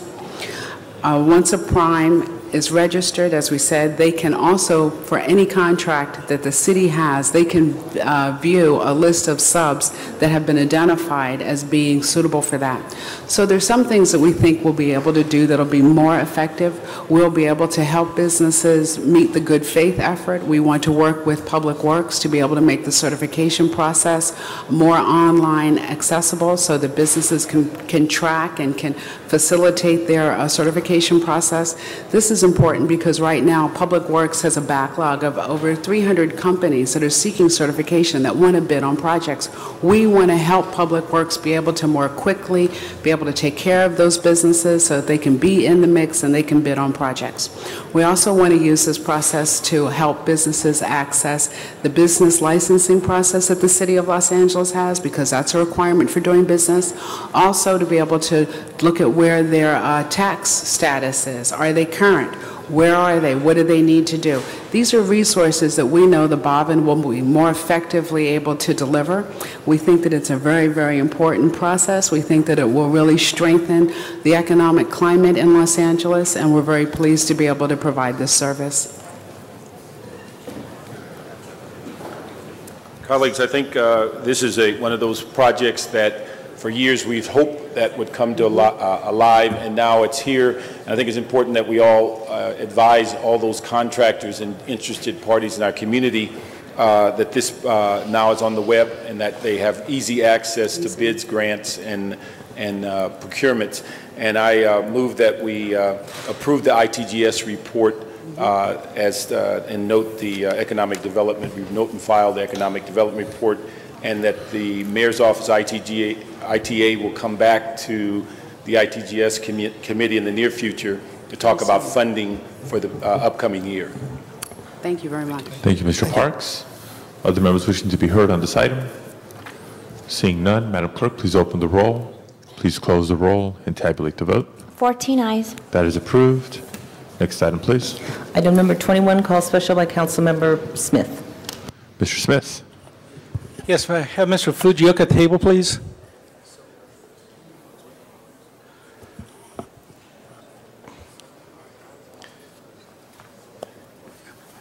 Mr. CEO, I have a couple of questions dealing with this MOU agreement on DWP, IBEW. It's my understanding that you're bringing some people into a class that previously were not in the class when the MOU was written. Is that correct? Well, what it does do is it adds a couple of classes to receive a longevity bonus. It also identifies 3 specific individuals to get a hazardous materials bonus at the LA filtration plant. How many people are in these additional classes? I'll have to have the department help me with that. Okay.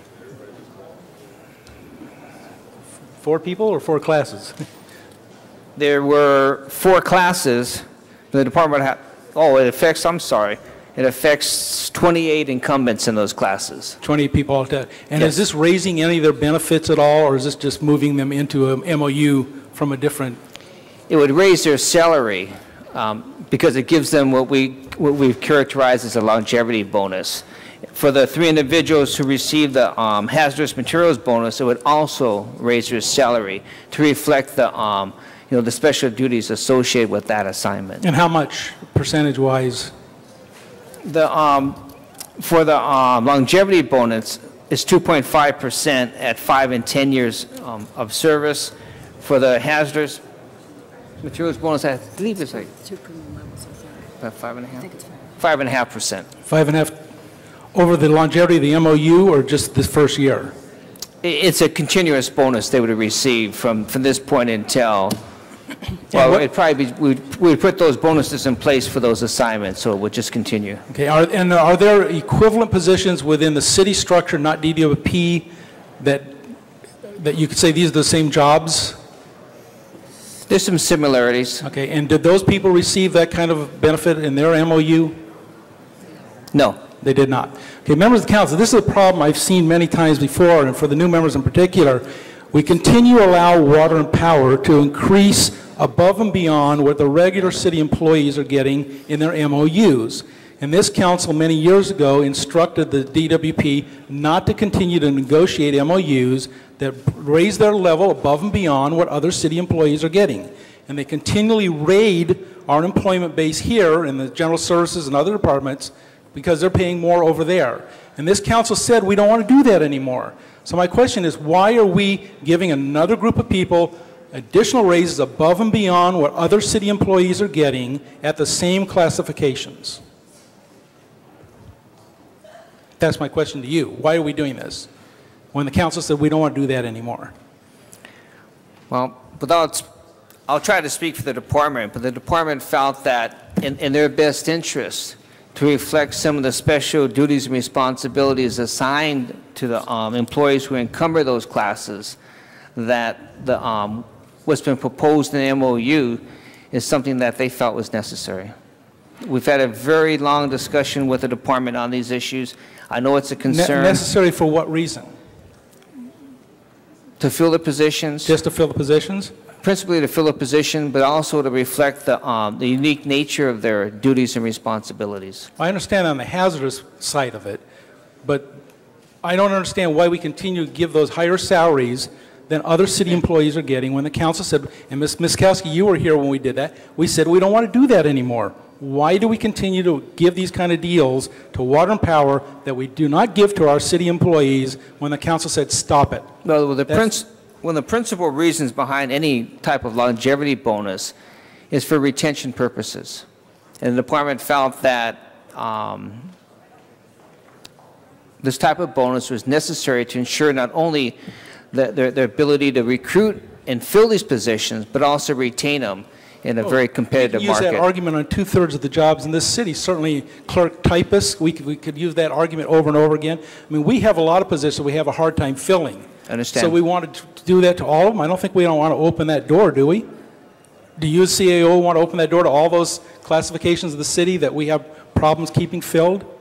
Not necessarily. Okay, and so we're having a power problem over here where we have hard hiring freezes now, and we're losing electricians to DWP because they give better benefits, and it's our own DWP, our own department. Is that what's happening or continuing to happen? We are seeing some migration from our console control departments to DWP. At a time we have a hard hiring freeze, we can't replace them. That's true. Okay, members of the council, these are the kind of foolhardy policies that get us in trouble sometimes around here when we don't look at the extent to which they go throughout the city's system. And I think this is one of those cases we really need to either say, go back and talk about this again, or just say no, because we're losing people over here that we cannot fill because of hard hiring freeze, and we're violating a policy this council passed years ago saying we wanted to bring the lid down and bring equity back between our own divisions of the city. I just say this is a bad idea, council members. Ms. Mizikowski. Thank you, Mr. President. Mr. Smith, you're absolutely right, and I do recall it, but with every rule, there are exceptions. Don't blame the CAO for this. This came through the Employee Relations Committee, on which sit the Chair of Budget and Finance, the Chair of Personnel, the Chair of the President Pro Tem Beck, and the Mayor. And there's 5 members, and we look at this. And in fact, at those meetings, and they're open to all council members when they meet generally Tuesday afternoons, although this one is canceled, those discussions come up. And I remember specifically with this one, we said, well, what about the inequity and the policy? But there was a persuasive reason to make an exception. This is not a big contract creating an inequity on a large parity scale, so the policy is still moving forward, but we felt there were persuasive reasons on these few positions.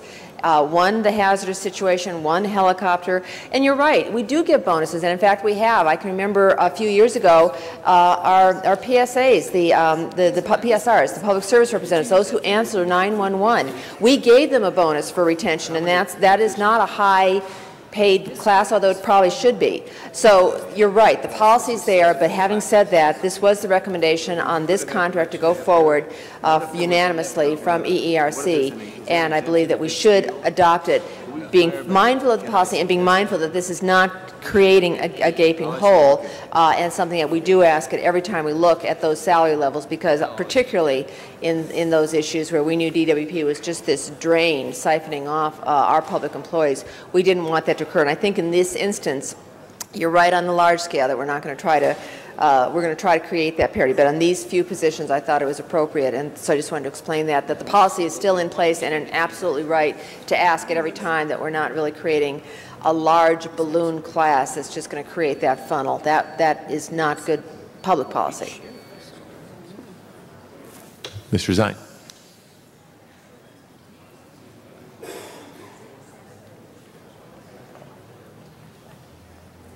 Thank you, Mr. President, colleagues. This has been a long tradition where the city family has been split on this, where water and power has been way above for at least 35 years that I know of.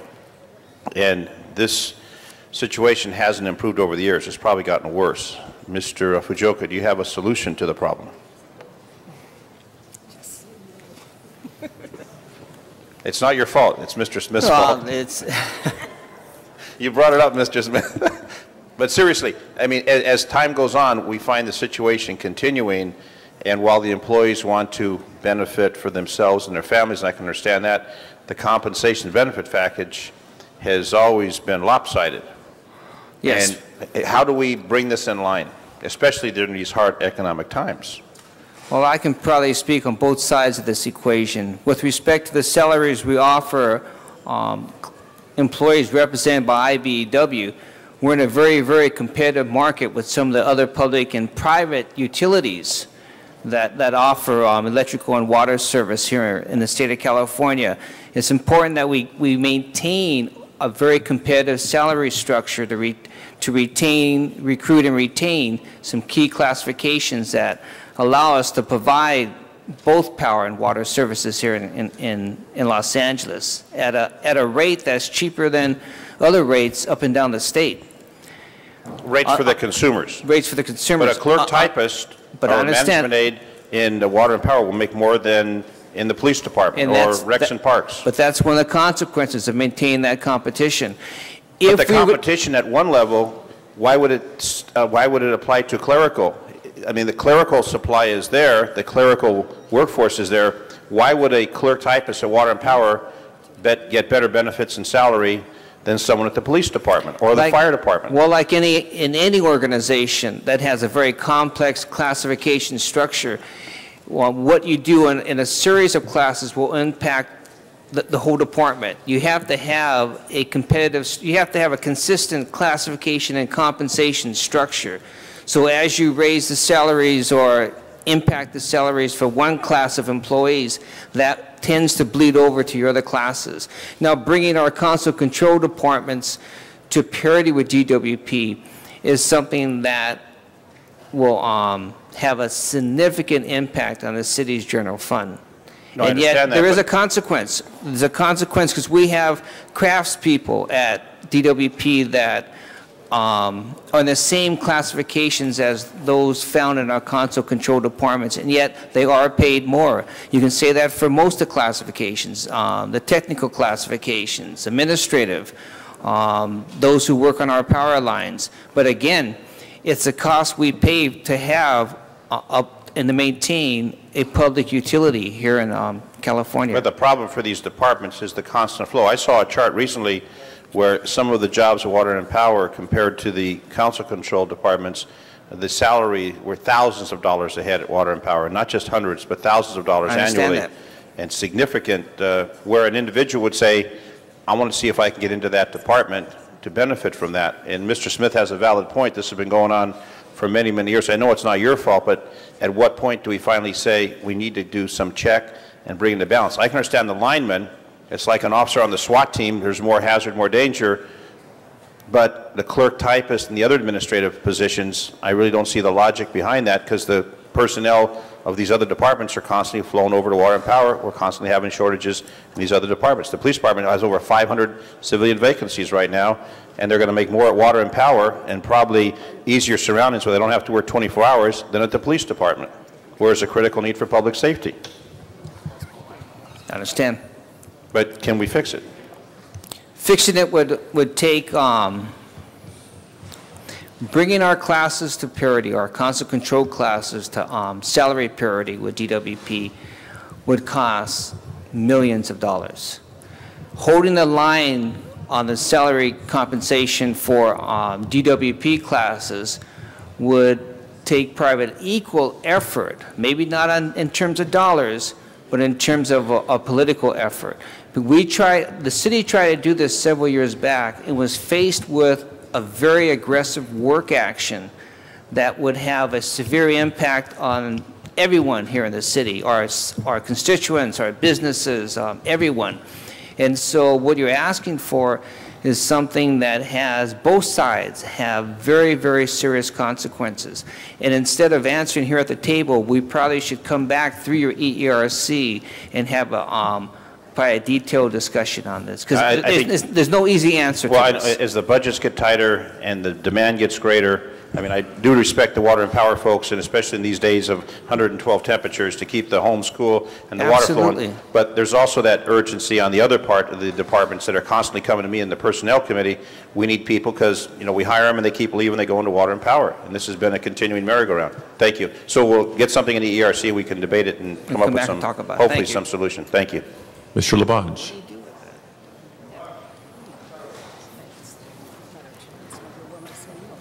Mr. Fugio. There's no answer. Thank you, Mr. President. Mr. Fujioka, these are for 7 positions. Yes, basically. 7 important positions. Okay, it's very important. I just want to support what has been negotiated for these 7 positions. Is that correct? Well, there's 28 incumbents. There's 5 distinct classifications, 28 incumbents. 28 positions. Classifications. All right, individuals. Whatever it is. Members, and Mr. Zine, I don't know where Mr. Zine is. You asked the question there. You said it like 30 years. It's been going on since the Zab Madre. The water is always paid more. And there was a value in this city for people who worked in water. Okay, and I remember a story from someone who works in my staff and their wonderful parents when they worked at the Memorial Branch of the Los Angeles Public Library across from LA High School, and everybody who was there, this is in the 1930s, these are the Fitzpatricks, they wanted to get to water and power because they always paid more, Greg, because it was the ditch diggers of the city who brought water to the Pueblo who always got paid more because we saw it as a value. Okay, so there's some of that history that goes back 100 years of water, and water pays more. Okay, now, the importance, though, of some special crafts, as you mentioned, Mr. Smith, are true. The linemen have a tremendous job and a tremendously dangerous job that has to be made sure there's compensated correctly for. But I see Mr. Deaton join the table, and I want to ask Mr. Deaton, I have here the Los Angeles report to the city government. This was nice. I like this one page, 1947, 1948. It said where the city gets its property taxes, where the city, us, gets its dollar. We had 39% property taxes. We had sales taxes 11%.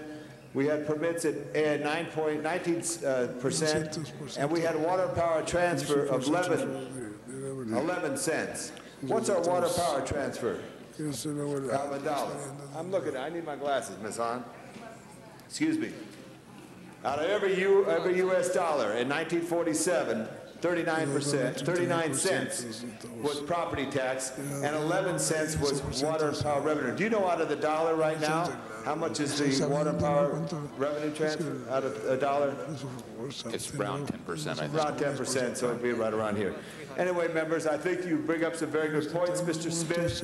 I want to ask Mr. Deaton to elaborate a little because he has a little history at 111 North Street.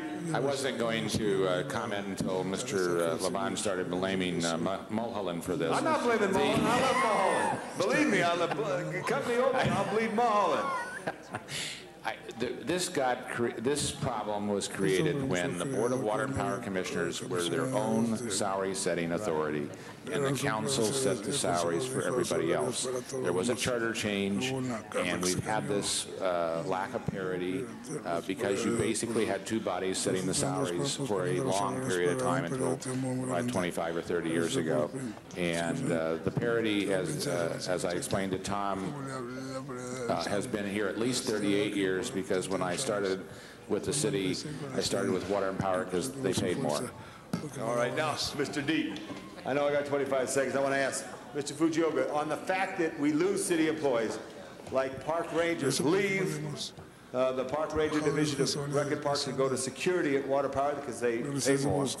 Okay, what can you do to investigate maybe having that class not frozen when we lose? I can see if it's attrition out the door, but if it's attrition from one to another, that seems to be a problem. Could you look at that and report back to us to see if there's any way to open those frees so we don't hurt ourselves by people going that? And one other quick question. Does Airport and Harbor, are they out of line in what this is? No. They once were, right? They once were, maybe some select classes, but to a large extent, no. Thank you very much. Thank you, Mr. Labange. Mr. Parks. Thank you, Mr. Chair. One of the things I think that's important is not only zero in on water and power. I think for the city, if you look at airports and harbor, you have the same issue. And let me finish. Okay. And particularly when you think about, in addition to salary, all of these departments also give additional benefits such as educational incentives and a variety of things that other departments do not have. Within the police department 1 year, we started the year with 600 civilian vacancies. We hired over 800 people and ended the year with 600 vacancies because the larger 24-hour departments are the hiring ground, the training ground, and then when they find out that there are educational benefits, salary benefits, 8-hour work days, no weekends, people migrate quickly once they get on the city's payroll. So I think if we're going to look at that, we have to look at all of those issues because some departments do not have the ability to give educational incentives. They cannot give 5-day-a-week separate offices and private parking, all the things that make people gravitate to those jobs, and it causes the 24-hour operations to be in a situation that they're constantly hiring, transition and not being able to have a stable workforce.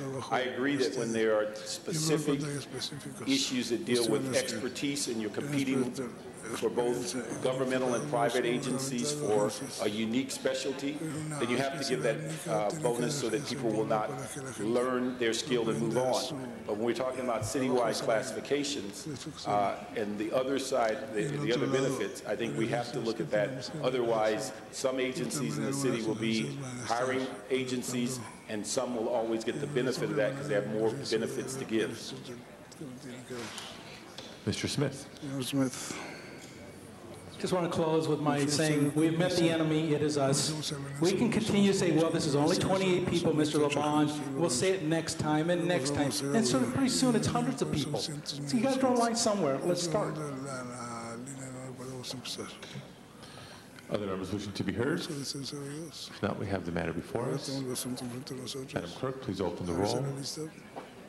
Please close the roll and tabulate the vote. 13 ayes, 1 no. Welcome back, Mr. Holden. Next item. Item number 35, called special by Councilmember Reyes. Mr. Reyes.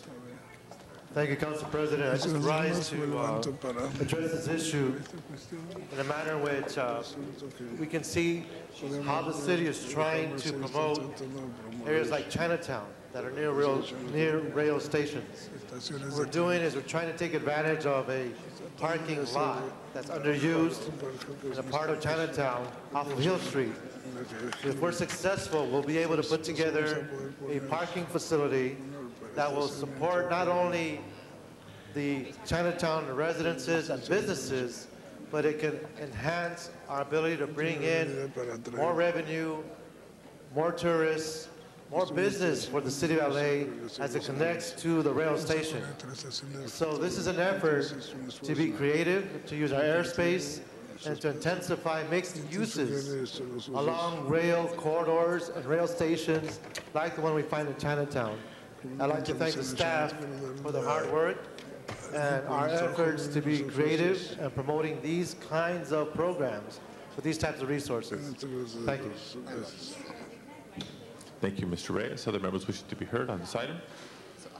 Seeing none, Madam Clerk, please open the roll. Please close the roll. Tabulate the vote. 14 ayes. That is approved. Next item, please. Item number 42, called special by Councilmember Hahn. Ms. Hahn, item 42.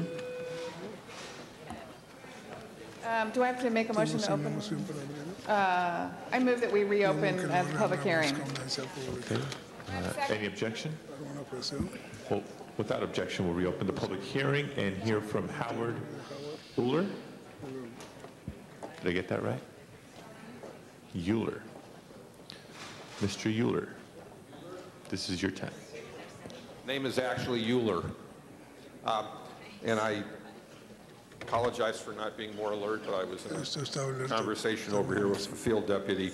On point number 42, I'm speaking on behalf of the Central San Pedro Neighborhood Council, for which I am the president, and Toberman Settlement House, which is one of the 3 or 4 oldest human service agencies in Los Angeles, and I'm the director of that entity in San Pedro. At our neighborhood council meeting 2 weeks ago, all of the stakeholders present, and I assure you we had a very large crowd, evaluated this proposal for negative impacts, and we could not find any. And know that that meeting consisted of business people who are contiguous right to that area, to that block, faith community representatives, human service workers, people who work in downtown San Pedro. Absolutely nobody could identify a single negative.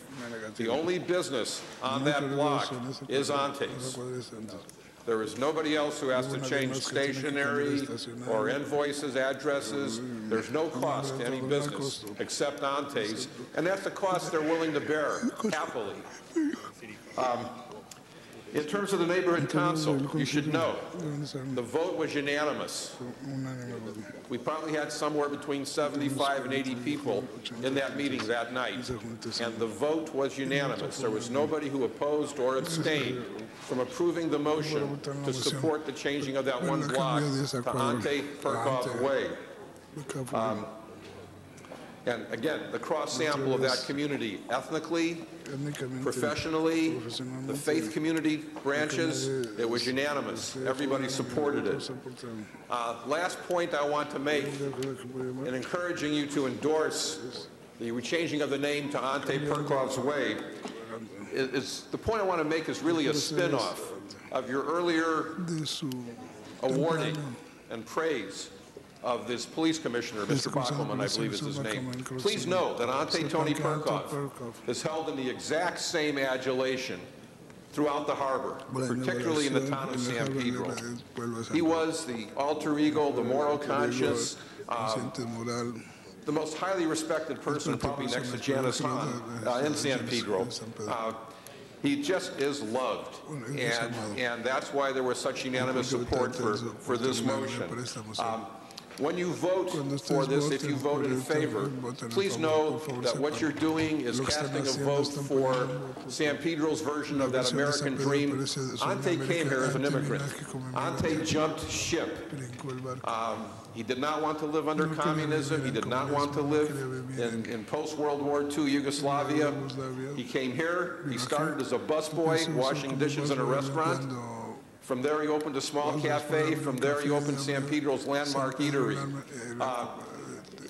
He was probably the most generous philanthropist in that town. There isn't a charity that didn't benefit from his work in fundraising.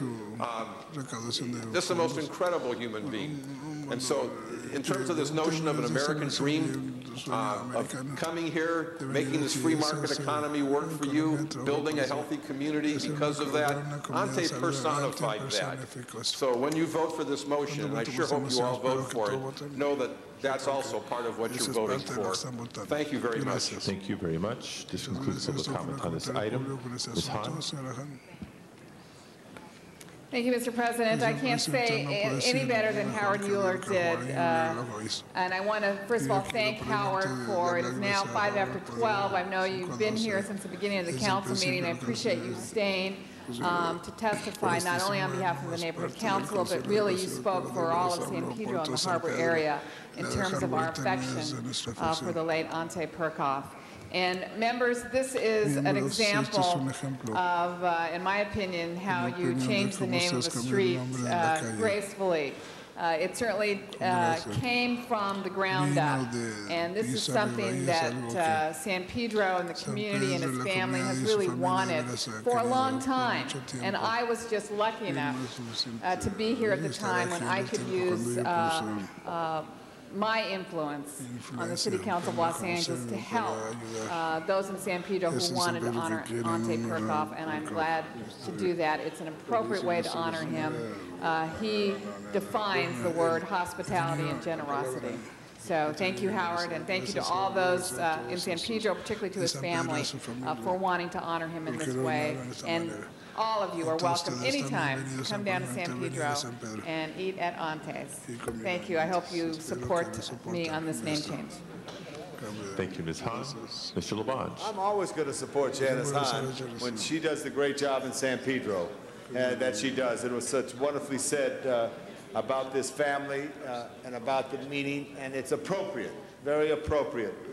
So history will again be correctly changed with this name change for a wonderful part of San Pedro, for someone who made an impact on the lives of many. Thank you, Mr. President, for this 49 seconds. Mr. Ludlow. Yeah, I just wanted to rise and also acknowledge that this is great to see a community input process work the right way. I want to commend the council member for involving the neighborhood councils and getting the clergy community involved, getting the neighborhood associations involved, and I think when government works that way, we ought to applaud it and allow the public to get what they're asking for. So good job, congratulations, and I rise in support. Mr. Cardenas. It's Mr. Euler, correct? Euler. I'd just like to commend you for coming forth and having the patience to wait until this time to be a part of this. I think it's more of a ceremony. To me, it's a ceremony because you commented about 100% in agreement about this naming of the street Ante Perkov Way, and about Mr. Ludlow talked about how the community got together, and including the neighborhood councils and things of that nature. It's unfortunate, I hope that I'm wrong, it's unfortunate, we probably won't read about this in the press, but this is really an example of what makes this country so great. Here you have an immigrant who it sounds like he risked his life, risked everything to be here. And then when he got here, just said, I love this place so much that I'm not just going to take, I'm going to give. And it sounds like this, Mr. Ante Perkov was someone who really gave and just gave and gave. And look, now we're able to eulogize him in a way that he's not even asking for anything. And here the community is willing to say he deserves it. We should give this to him in his memory. To me, whenever I see this street, whenever I'm in San Pedro, I'm going to be looking at this street and remembering everything that this man gave and what he symbolizes and what he brings out, the best that this country has to offer, to say, people come here, and if you put your best foot forward, you can be anything you want to be, and the sky's the limit, and dreams come true. And there's very few people in these chambers, or very few people in this country who at one time or other didn't have someone in their family who either spoke with an accent but could hardly speak any English at all. And here we are, just moving on up, doing wonderful things like this, and recognizing that, to me, this is another moment in time where we can say, God bless this country. This is a great country. Look at what people do. Thank you. Other members wishing to be heard? Seeing none, Madam Clerk, please open the roll. Please close the roll and tabulate the vote. 14 ayes. That is approved. And Mr. Cardenas? Mr. Cardenas? I think you will be reading about it in the newspaper, because the Daily Breeze follows every move Councilmember Hahn makes. And they're all good moves. Next item, please. Item number 43, called special by Councilmember Parks. Actually, before going on to item 43, unless there's objections, can we take item 45 out of order? I believe we can dispense with that rather quickly. Ms. Misikowski on item 45. Item 45 is an item that was acted on Friday, and I think we adopted A, B, and C. C was actually a substitute motion, so I just wanted to correct that. This is the Animal Regulation, Animal Services Department, which had already done a pilot program. This was just reinstituting it and allowing the pilot program to be done in certain areas with notification, and it will be done by city personnel. This is to try to increase the registration and licensing of animals that are appropriately supposed to be registered and licensed, in particularly areas where there have been problems with packs of animals running and the like. So I think it's meant to be a government reaching out and helping people and giving them information so they can become both informed and abide by the rules that the city set forth. So I ask that we approve item C, which was a substitute, correcting the information which had transferred from last year with some budget item requests that don't need to be accommodated this year because it was already in the budget. So I ask that we approve item C. Mr. Parks? Thank you, Mr. Chair. I'd like city staff to come up. One of the major items in, I think, the 8th and 9th District deals with the issue of dogs and unlicensed and roaming the neighborhood, and I thought it would be important, being that this is a pilot for the east side of the city and the South Los Angeles part, that we get a presentation so the community will know what you're going to be doing and how you're going to go about enhancing the licensing process in the community. Yes, sir. Members of the council, Jerry Greenwald, Animal Services Department. This, as Councilmember Misikowski said, this matter, the canvassing is included in our 2003-4 budget, and this is a cleanup essentially from last fiscal year. The state of California requires licensing of dogs throughout the state as a precaution against rabies. One of our ways that we can ensure or provide for licensing to the communities citywide is to provide for licenses. And historically, not historically, over a decade now, we've licensed animals throughout the city by a contractor. And this has been less than satisfactory in that we have a great many more animals in the city of Los Angeles than we do have licenses. So this will be, will provide the city the staff to canvass various areas of the city. Initially, it will be a pilot program. The protocols have not been written as yet. However, essentially we will be going in to alert the pilot area that we will choose. In this instance, I believe it's going to be in the South Los Angeles area. We will alert the residents of the areas that in a period of time, 30 days, 60 days, or whatever we decide on at that time, that we will be canvassing their areas by foot. We will have our canvassers hired from the district, from the area that they will be canvassing. So this will give them a leg up on familiarity with the people they will be talking to and so on. Prior to our actual canvassing, we will provide a number of opportunities for the residents to avail themselves of free rabies vaccinations. We'll give them areas where they can have their animals spayed or neutered so that they can save money on the licenses. We want to get this information out to the that particular district so that they are aware that there are ways that they can get their animals spayed and neutered, and the licenses will only be $10. So that is our intent. As we develop the informational packets that we will be distributing throughout the community, we'll also provide those packets of information to other areas of the city as well. So we're not going to just limit this informational, this educational package to one area only. One of the things that's important is how will you notify the community before you go out and start the pilot? We will notify them through the use of council offices, the local newspapers, door to door. Our officers will also have flyers available. We'll go into markets, local markets, and post this information. We'll go into laundromats and post this information where people tend to go in and out frequently. And when will you determine what the actual pilot area is? Mr. Councilman, the position that we're waiting to get unfrozen will be determining that area. It will be in the South Los Angeles area. That has been identified as the area where we have probably the biggest concentration of unlicensed animals and possibly the most loose animals as well. You make sure we get it notified as soon as you make that determination, and we'd be of better help to advising people. Absolutely, we'll notify all the council. The other thing, just a general information for the public, where can they access information currently about rabies or dealing with the shots or dealing with the spayed, neutering, and licensing programs that currently exist? How does the community access that? They can visit any of our shelters. We have 6 shelters throughout the city, as well as the website, laanimalservices.com. It has all the information about where rabies vaccinations and other vaccinations can be received, as well as spay and neutering opportunities. Is information also directed to the constituent centers or the field offices for the council?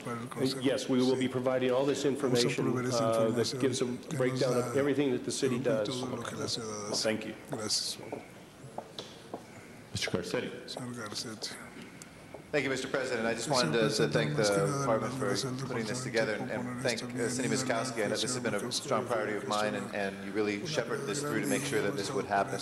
And one of the things, Councilman Parks, that this is going to be about is we're going to try to take some of the additional monies and give them to spay neutering coupons for the community as well, because I think that's a critical piece of what the city needs to do to save itself future money. So I just wanted to give my personal thanks. I know I've been following this, and you have done a great job at making sure this will roll out. We know what the bar is. I think the county does a great job. We know where we have to hit it, and I have full confidence that we'll take the best practices and implement them right here in the city of Los Angeles. So thank you. Yes, sir. Mr. Smith. Thank you, Mr. President. The only question I have, and it's not, I'm going to vote for this, I'll let you know that right off the bat. But my concern is that we pick an area, pilot area, that's not going to be extremely economically disadvantaged because it will skew your numbers when we look at it later on and see whether the program worked well or not. So we have to keep that in mind, that maybe you need to look at two areas that give you a little better balance. So when we look at analyze this later on, it really means something to us. That's the only thing I want to bring your attention. Other members wishing to be heard on this item? Seeing none, Madam Clerk, please open the roll. Please close the roll and tabulate the vote. 14 ayes. Thank you very much. That substitute motion is approved. Next item, please. Item number 43 is still on the desk, and that was called special by Councilmember Parks. Mr. Parks and Ms. Guzikowski both wish to speak on this item. Let's hear from Ms. Guzikowski first, Chair of the Committee. Let me just present this, members. As many of you know, we had a very significant debate in the city about 2 years ago on whether or not the department should adopt a flexible work schedule and allow officers to work not just the standard 540 shift, but allow 9-hour shifts, 10-hour. Actually, we now have 10-hour and 12-hour shifts, 410 and 312. At that time, when it was adopted, there were some issues that we debated, and the council asked that we get regular updates as to the effectiveness of the flexible work schedule according to some criteria and indicators that we wanted to monitor. We wanted to monitor some cost indicators and some service indicators. The cost indicators were court overtime. Was this going to increase overtime or not in court? End of watch overtime, which had been high previously. How is that working under this schedule? And sick time usage. There was an awful lot of information, at least on the part of the officers who were representing this request, that sick time would fall off and all these other cost things would be good. The service indicators that we wanted to look at were response time, crimes, how do crimes relate to this, and arrests. And what we have before us is a status report of some of those indicators. The good news is that most of the cost indicators were going in the right direction, and that is we had to pay less on overtime, significant overtime costs. Sick time costs, sick time is way down. But then it was presented that the service indicator analysis is somewhat more mixed. And as we discussed it quite heatedly in committee a few weeks ago, the committee members said this is useful information and we need to continue to track it, but we most specifically need to know some other things. How does this rate to numbers of officers on patrol, the number of cars that really are on patrol, what's been going on in the distribution? As we know, as this was going forward, we also had hit some of the worst recruitment periods in our police department's history in recent times, where we were really losing officers and not even maintaining parity in number of officers we were losing. That has changed in the last year and a half. We've really turned that around and are now increasing officers and looking to increase them even more. So the question is, where were we looking at real numbers, real other factors? And essentially the committee report, the committee accepted and received and filed this information. And I would like to ask the department to come forward, the people who are here who presented this report, because I'm sure there will be questions by parts of the committee. But the committee then asked that we ask the department to look at some of the other factors that we were concerned about and report back. And I understand that the police commission itself has been interested in this work that was begun in this report that was done for the committee, and has asked that as this report for more information comes back, that it go to the commission as well. And the information that we wanted back within 30 days is the number of cars and units working in a patrol division and responding to emergency calls, and additionally, any other concerns the department may have regarding the flexible work schedule as it specifically relates to the increase in response time issues as it relates to the allocation of resources. Those were the concerns, those are the biggest issues that I think jumped out to us at this report, and we wanted to have more information, more detail, and more dialogue and discussion with the department and the commission as we look at this in terms of assessing with the department itself how we might evolve this work schedule to be more effective and most effective in achieving all of the goals that we want, but not having the response time increase that we saw come forward in this report. So I'm asking that we adopt this, saying it's just really the beginning, it's sort of the baseline from which we'll get more information, more detail, more analysis of some things that were not covered in this report, and work together with the Commission and Department to help analyze this information. Mr. Parks. Thank you, Mr. Chair. I have several things I'd like to see if we could add to the report. One of the things I think when we looked at the press work schedule a couple of years ago with a department report, we found out that although court time was important to determine if it increased or decreased, what was also as important, what was even more important, is the failure to appear rate, because we found that officers just stopped going to court. And in fact, at one time, our entire Valley Court was getting ready to look forward to coming and having a meeting about their lack of appearance.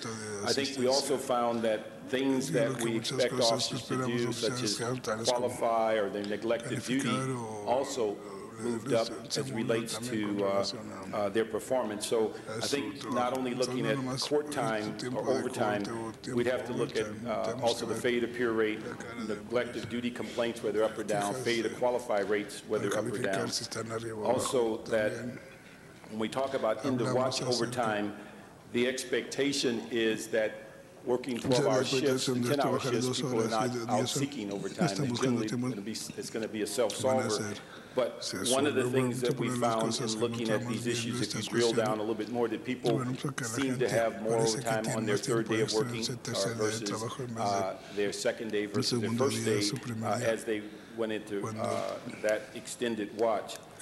The other issue that I think is important, although we talked about response time, we see it significantly increasing, was the available time, which is as important as anything that we do, is the sense of the 740 or that 40% available, the need to monitor that to see how much time officers have that are not directed by radio calls, but also balancing it with the amount of response time. The issue of crime is as important to talk about Part 1 crime as it is to talk about violent crime, and most importantly, repressible crime, because it's a direct correlation between available time and dealing with repressible crime. If you have more available time, then you're going to have a greater impact on your repressible crime. So in looking at Part 1, you do not get the overall picture. You really have to break it down with violent and also repressible. The other issue that's important is that and not just numbers of police cars or number of people assigned to the different station. It's absolutely essential that we know the response units. They're the only ones that we know when they tie into the computer who's going to respond if somebody speaks in the radio. And so that is the only real criteria that we have to determine what's the available units and whether patrol units are being increased or decreased. And I think with the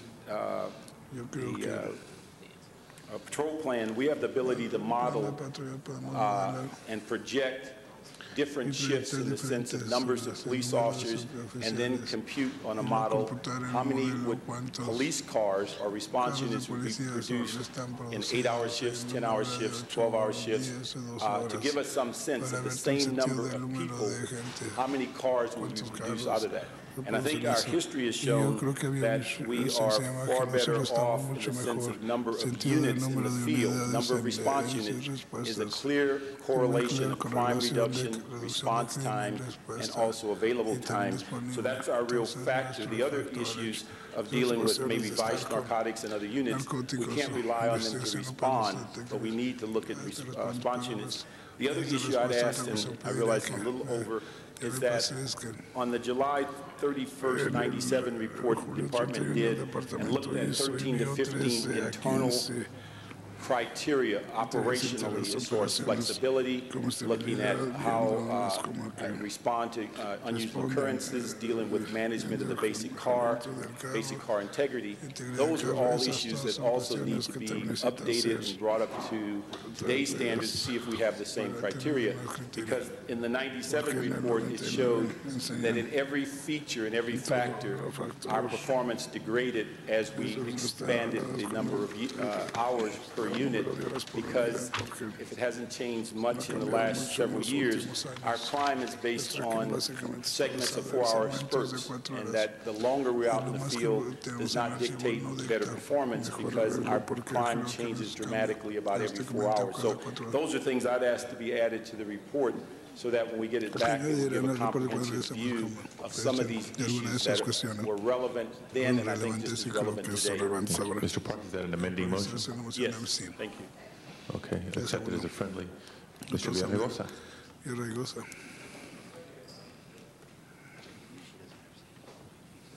Yes, Mr. President, members, I have a couple of questions. As you may know, I've had a concern with the ramifications of the cost ramifications of the 3-day work week. And in looking at this study, you know, I'm interested, I guess, in asking the, what was your name, excuse me? Bob Hanson. Bob Hanson. Mr. Hanson. I'm concerned about that I don't see anywhere in this report where we look at what the impact of the flexible work schedule, and I've been on record as supportive of a 4-day work week, but particularly the 3-day work week is on the number of patrol officers. I think City Misakowski spoke to a few minutes ago.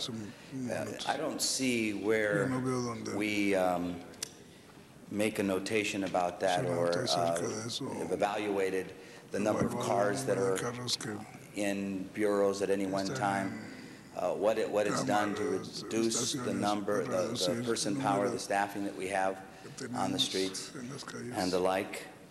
Is that a part of this? Is that something I missed? Well, I'm not sure that's not my report. That's the CAO's report. But I believe the report that we're going to produce will address specifically that. And I think that's a concern that many people have. Has the number of response units as a result of the flex work schedule been reduced? I'm not sure I have enough information today to answer your question, but I believe the report will answer your question. And when you conduct this study, there's a reference here that I guess on the first page, and it says that comparisons, pre and post flexible work schedule comparisons are very difficult to make, because they're using different measurements in the pre and post pre and post periods. Is there a way to address that so that we're comparing apples with apples and not, you know, getting information that frankly isn't reflective of what's going on? I think it is. Again, the CEO is probably in the best position to answer that question, but if I can just say that we've been into the flex work schedule now in some areas for a year and a half. So I think we're getting to the point where we can make those apple-to-apples comparison that you talk about. CAO, one of the problem areas we have in terms of measuring flex was that it was phased in. Patrol officers were phased in November 2001, and then as they were phased in, detectives and specialized units were phased in at a later time in July 2002. It wasn't until February 2003 where all patrol and detective and specialized units were all on flex at the same time. Right. So you think that now that we've had more time during which we've been able to implement the flexible work schedule, there'll be a better opportunity to evaluate this. Let me ask you another thing. I noticed that the study doesn't really address the issue of community-based policing. As I understand it, most of the community-based police officers, the leads, are on a 4-day work week. Is that correct? Ms. Lowe's? Yes, they're on a flexible work schedule, 4-day work week. On the 4-day work week. Has there been any analysis on what the impact of their work has been with respect to this schedule? That wasn't part of the scope of our study. And I'm not aware of any study that's been conducted in that regard. Well, members, I'd like to argue that that we look at the impact of the senior leads. Some people believe that we, as much as possible, I mean, they're doing a great job, as we all know. Been a long-time advocate of those leads. In fact, I was on right along recently, and these people just have a knowledge of the district that was incredible. But I'd like to know what the impact of the flexible work schedule has been on their workload, on their interaction with our communities, on their ability to address crime and blight in the area, their relationships with the neighborhood prosecutor, and the like. In addition, you know, at a time when, you know, I think members and Mr. President, when we all believe that we'd like to get more cops on the streets of the neighborhoods of Los Angeles, and where our mayors actually proposed that. I believe that what we need to do is to make sure that every cop that we have currently is used efficiently and to a maximum level. And to the extent that this study looks at that staffing and allocation and what the best configuration is, I think it would be very helpful for the rest of us. I notice, I guess about 18% of the officers are on an 8-hour day. Mr. Villaraigosa. 5%, almost 6% on a 9-hour day, 48% on a 10-hour day, and 27% on a 12-hour day. So, you know, to the extent, what's the best configuration here? You know, should it be, you know, 60% on a 4-day work week, 10% on a 3-day work week? Should it be, you know, everyone on a 4-day work week? That kind of thing, it seems to me, would be important, because I really don't know what the rationale, I mean, I did read through this, but I don't get a good feel for what the rationale was for allocating officers in the way that they work. And to the extent that we can evaluate that and see what's the best way to allocate these officers in a way in the work schedule in a way that, one, keeps that morale strong, because obviously that's very important. We've seen an increase in morale. Two, yes. And two, keeps crime down, but also allocates our resources in an optimum way. Thank you. Thank you. Mr. Weiss. Thank you, Mr. President. And I think Mr. Villaraigosa is right. What we have before us isn't sufficient for us to come up with any conclusions, because we don't really have a full-scale analysis in front of us. And I just want to ask the folks at the table if you were clear, based on the discussion we had at the Public Safety Committee, about the kind of report we're looking for coming back. To hold my time. You can just tell us what you intend to do.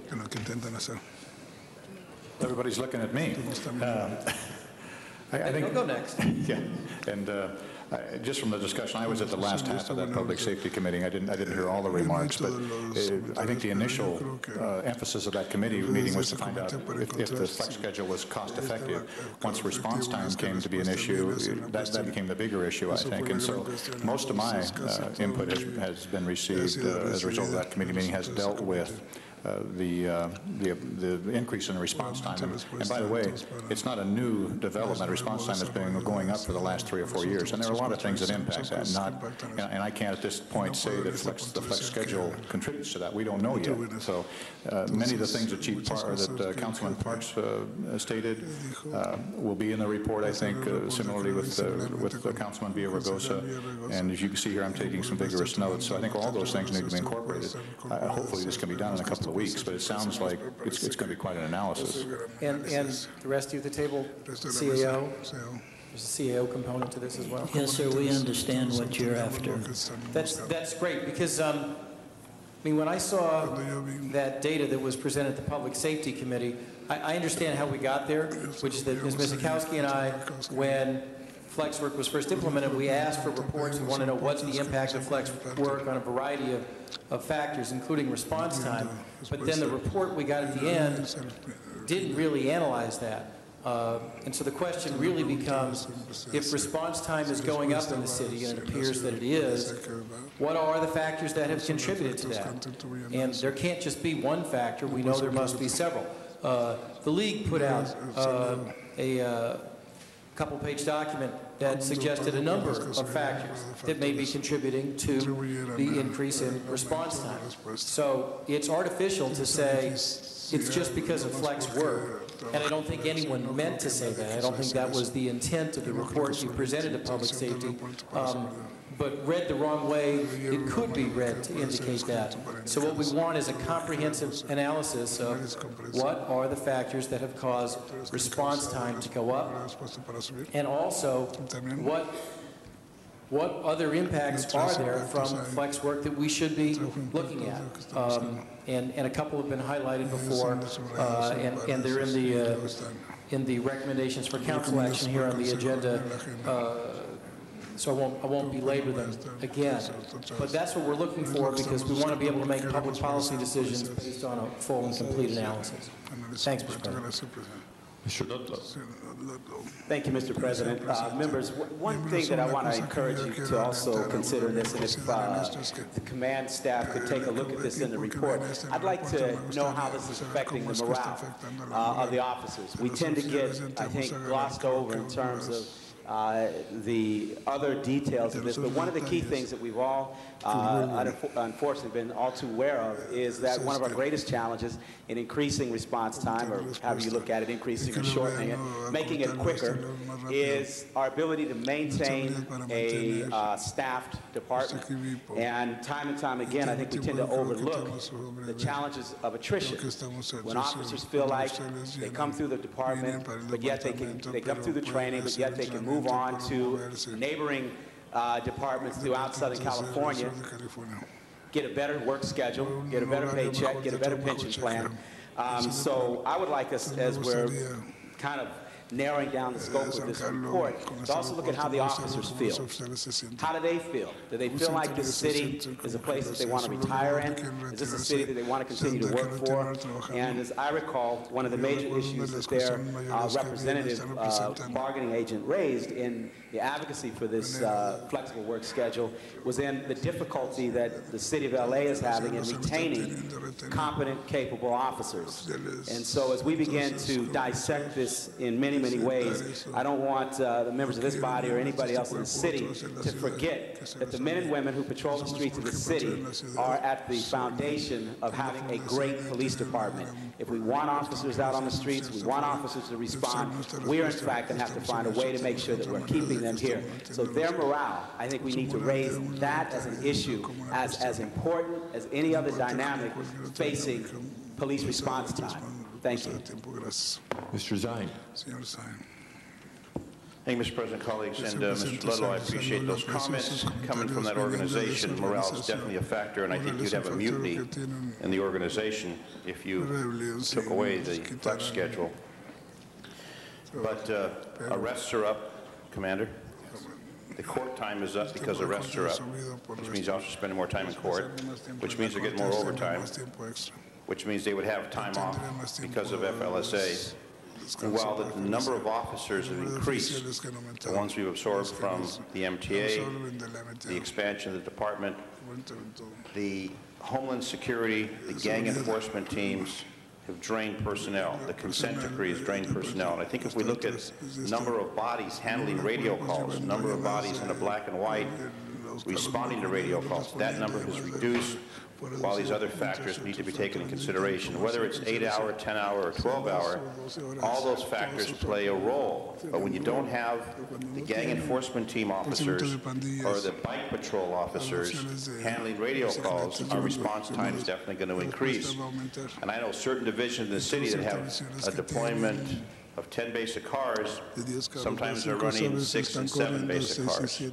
And when those 6 and 7 basic cars are deployed on day watch and officers are going to court, there may be 2 to 3 basic cars handling until a mid-watch takes over. So there's a lot of factors that comes into play, and I know that there are critics on the flex schedule, whether it be a 410 or 312, but all these other factors have to be fed into dissecting what the problem is. But I know from my perspective that morale is up considerably for a whole variety of factors. We've got more personnel in the organization, not only from what we absorb from the MTA, but the continuing hiring, the continuing recruitment. And I think it really does a disservice to say that flex schedule is the devil in this whole concept. But numbers that I've seen, arrests have gone up in some areas, numbers that are not imaginable. That takes those people out of the field. And when they're booking at jails, and some divisions don't have a jail, the commute to go back and forth, that all has to be part of the equation. And I think when you analyze it, you're going to find out that they're making Los Angeles a safer place, but at the same time, a lot of those people handling radio calls aren't there. But we neglect the narcotics activity, we neglect the gang activity, so we can respond to radio calls, because the officers and those other details, I understand, are working 410.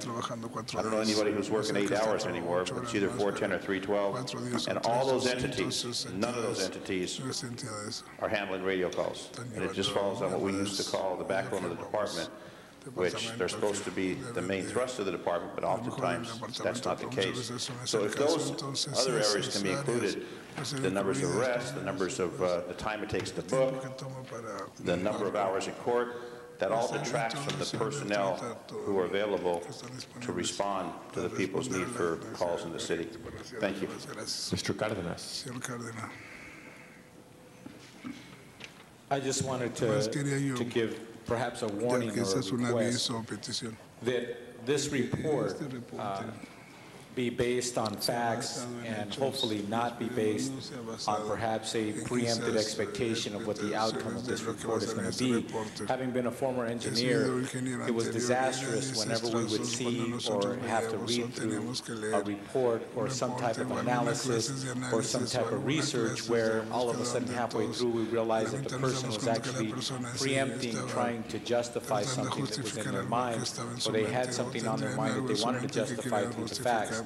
And as Dennis Zine pointed out, it's an extremely complicated system that you're analyzing here. You're analyzing a system that, whether it be, a hotter summer last year versus 2 summers ago or what have you, that may have an effect on arrests and things of that nature, all kinds of factors that are really not so much in and of themselves easy to quantify or qualify scientifically, but I'm hoping that this report will in fact be a report based on facts, that it be comprehensive, and unfortunately not be based on the sexy issue of what kind of flexible work schedule or what may have had the greatest effect on how we're policing and whether or not our response time is up or down.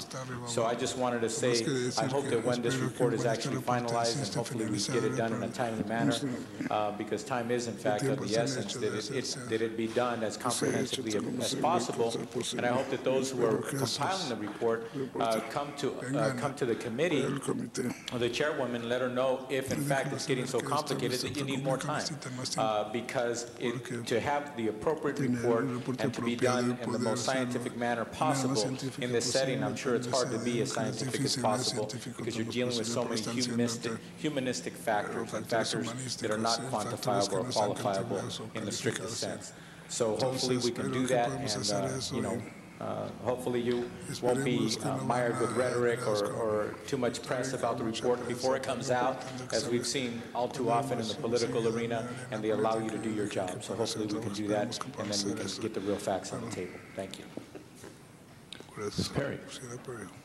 Thank you very much, Mr. President. I wanted to ask the preparers of the report, as you proceed in putting together your assessment of the impact of this program on the officers, I want to request that you add in another component, which is community outreach through not just the CPAPs, but the block clubs, neighborhood, immediately based neighborhood organizations, CDOs, to find out how this program has impacted the community in terms of response time. I know that in 77th and in Newton, which I share with Council Member Parks, we continue to have significant complaints about the increase in response time to violent crime, and I believe the numbers will bear me out that both CD9 and CD8 have the highest numbers of violent crime in the city, and our numbers are not going down. So basically, the issue is the availability of officers to the community and that impact. I know the shooting that occurred at 43rd and Budlong, the two ladies were shot on their front porch, the man was killed in the alley. The two officers who actually caught that individual said that they happened to be in the area and driving by, and that the reason that they actually caught that individual is because the neighbors helped to direct the officers to where he was running. So it's a problem that doesn't seem to be getting any better for our districts. And I hope that you'll come back with some statistical information on that. Thank you. Ms. Misikowski.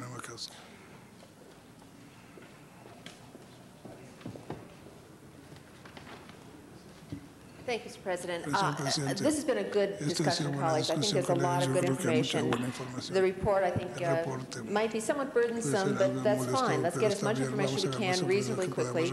As I said, when we did this report, and again, it was mostly done by the CAO, and the reason it was mostly done by the CAO early on is our first concerns were costs.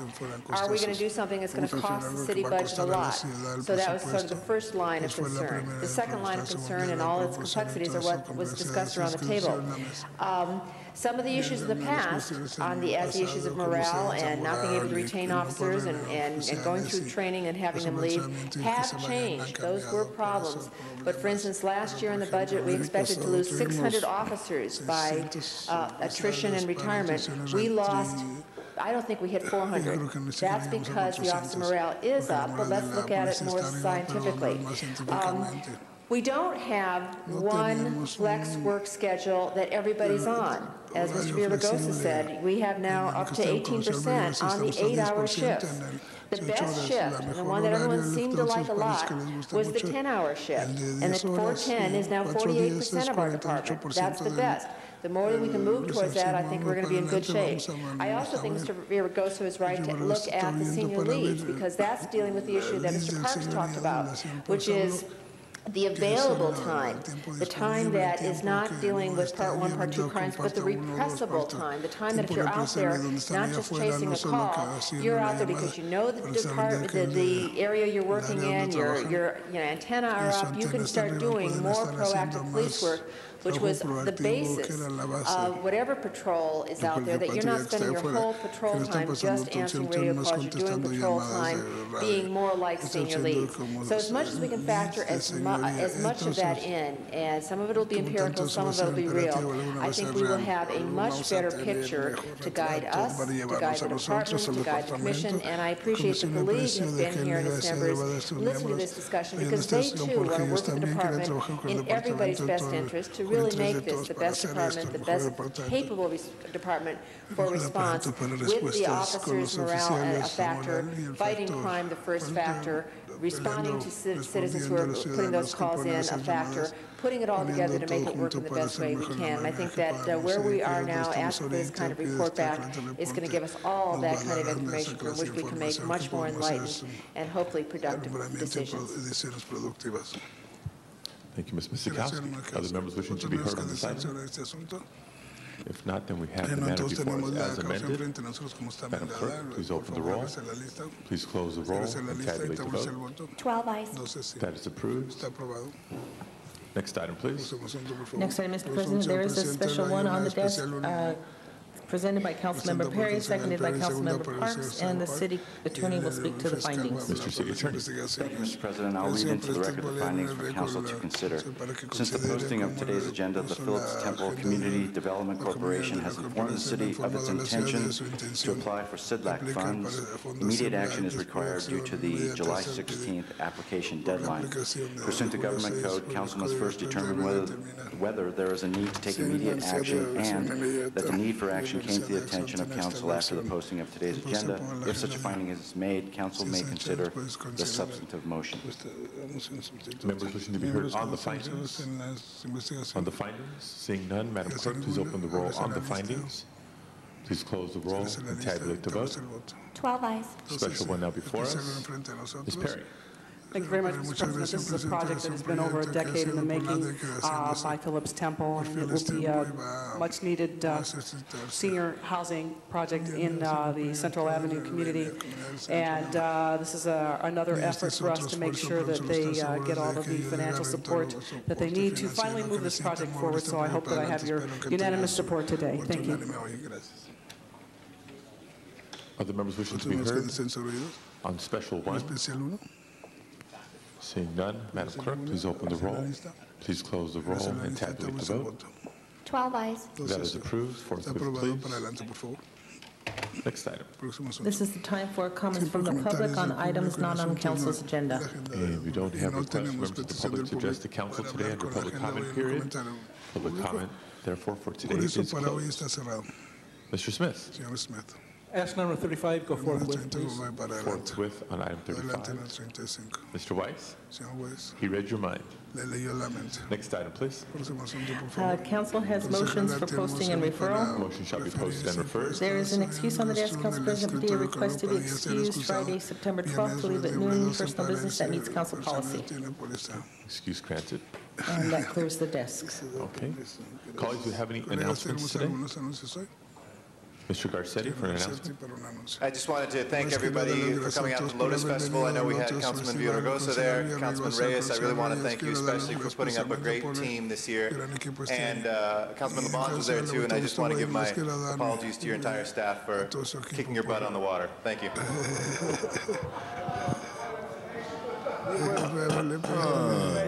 Mr. Labange. He was not speaking about me. He was not speaking about a point of information. So clarify it, Mr. Garcetti. And he's not here to defend himself, Mr. Garcetti. We'll take this matter up tomorrow. Other announcements?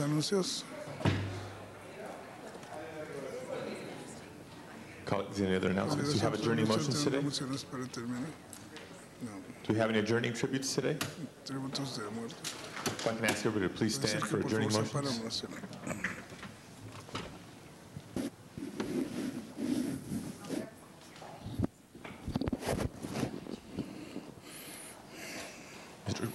Mr. Cardenas.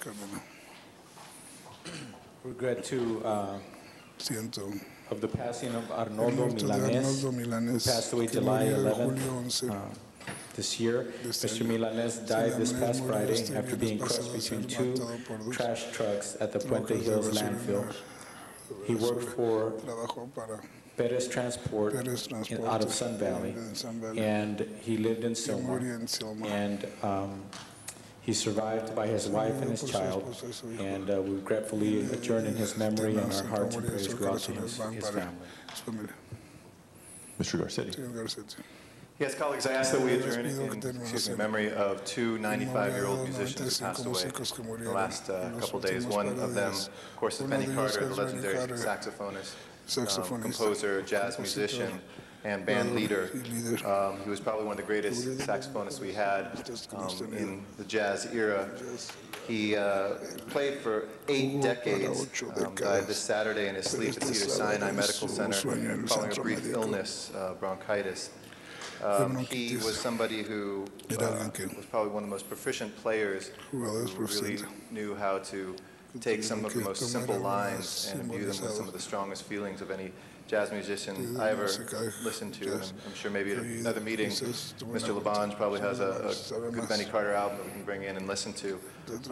He played the alto saxophone, one of the clearest players that ever existed, but he was also one of the first blacks to succeed on the musical side of the film industry too, and sometimes is not given enough credit for that.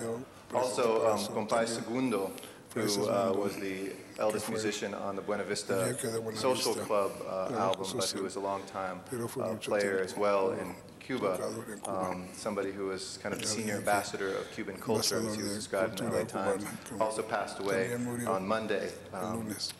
He is somebody who established his playing in so many different styles, whether it was kind of swing or more traditional Cuban music, but somebody who played. He also sang the bass lines that sometimes you hear in Cuban music, that are the harmony underneath the main melodies, but a voice who will be very, very sadly missed, but one that we will continue to listen to. But two 95-year-old musicians who changed the world with their music. Mr. Levant. Thank you, Mr. Garcetti, for that. I'd like to ask we adjourn for memory of Alma Perez Kazarian, who was a longtime member of the Los Feliz community, very involved with the local schools, Ivanhoe King and John Marshall. She had a daughter, Kathy, and a son, Michael. She was well loved by many and a member of our Mother of Good Counsel Church and just a good citizen of this city who is now with her Maker. So we ask that you adjourn in memory of Alma Perez Kazarian. Other tributes? Mr. Parks. Thank you, Mr. Chair. As we adjourn in memory of Jeffrey Colin Nicholson, who's the owner of the Parlay Barbershop and Sports Bar on Manchester Avenue in Los Angeles, and recently won a local award as the best barbershop in the region through Steve Harvey City Awards. He died on Sunday, July 6, 2003, from a gunshot wound. He was just 38 years old. He was born in Los Angeles, December 20th, 64, attended Woodcrest Elementary, Bret Hart Junior High, and Reseda High School. Later, he attended the Harbor Occupational School, where he received a certificate in appliance overhaul and repair. In the last 10 years of his short life, he successfully owned and operated 2 businesses along with his wife, Paula. He was preceded in death by 3 of his siblings, Lisa, Andrew, and Lori. He leaves his wife, Paula, and son, Ronnie, and a host of other relatives. Other tributes? Madam Clerk, please call the roll.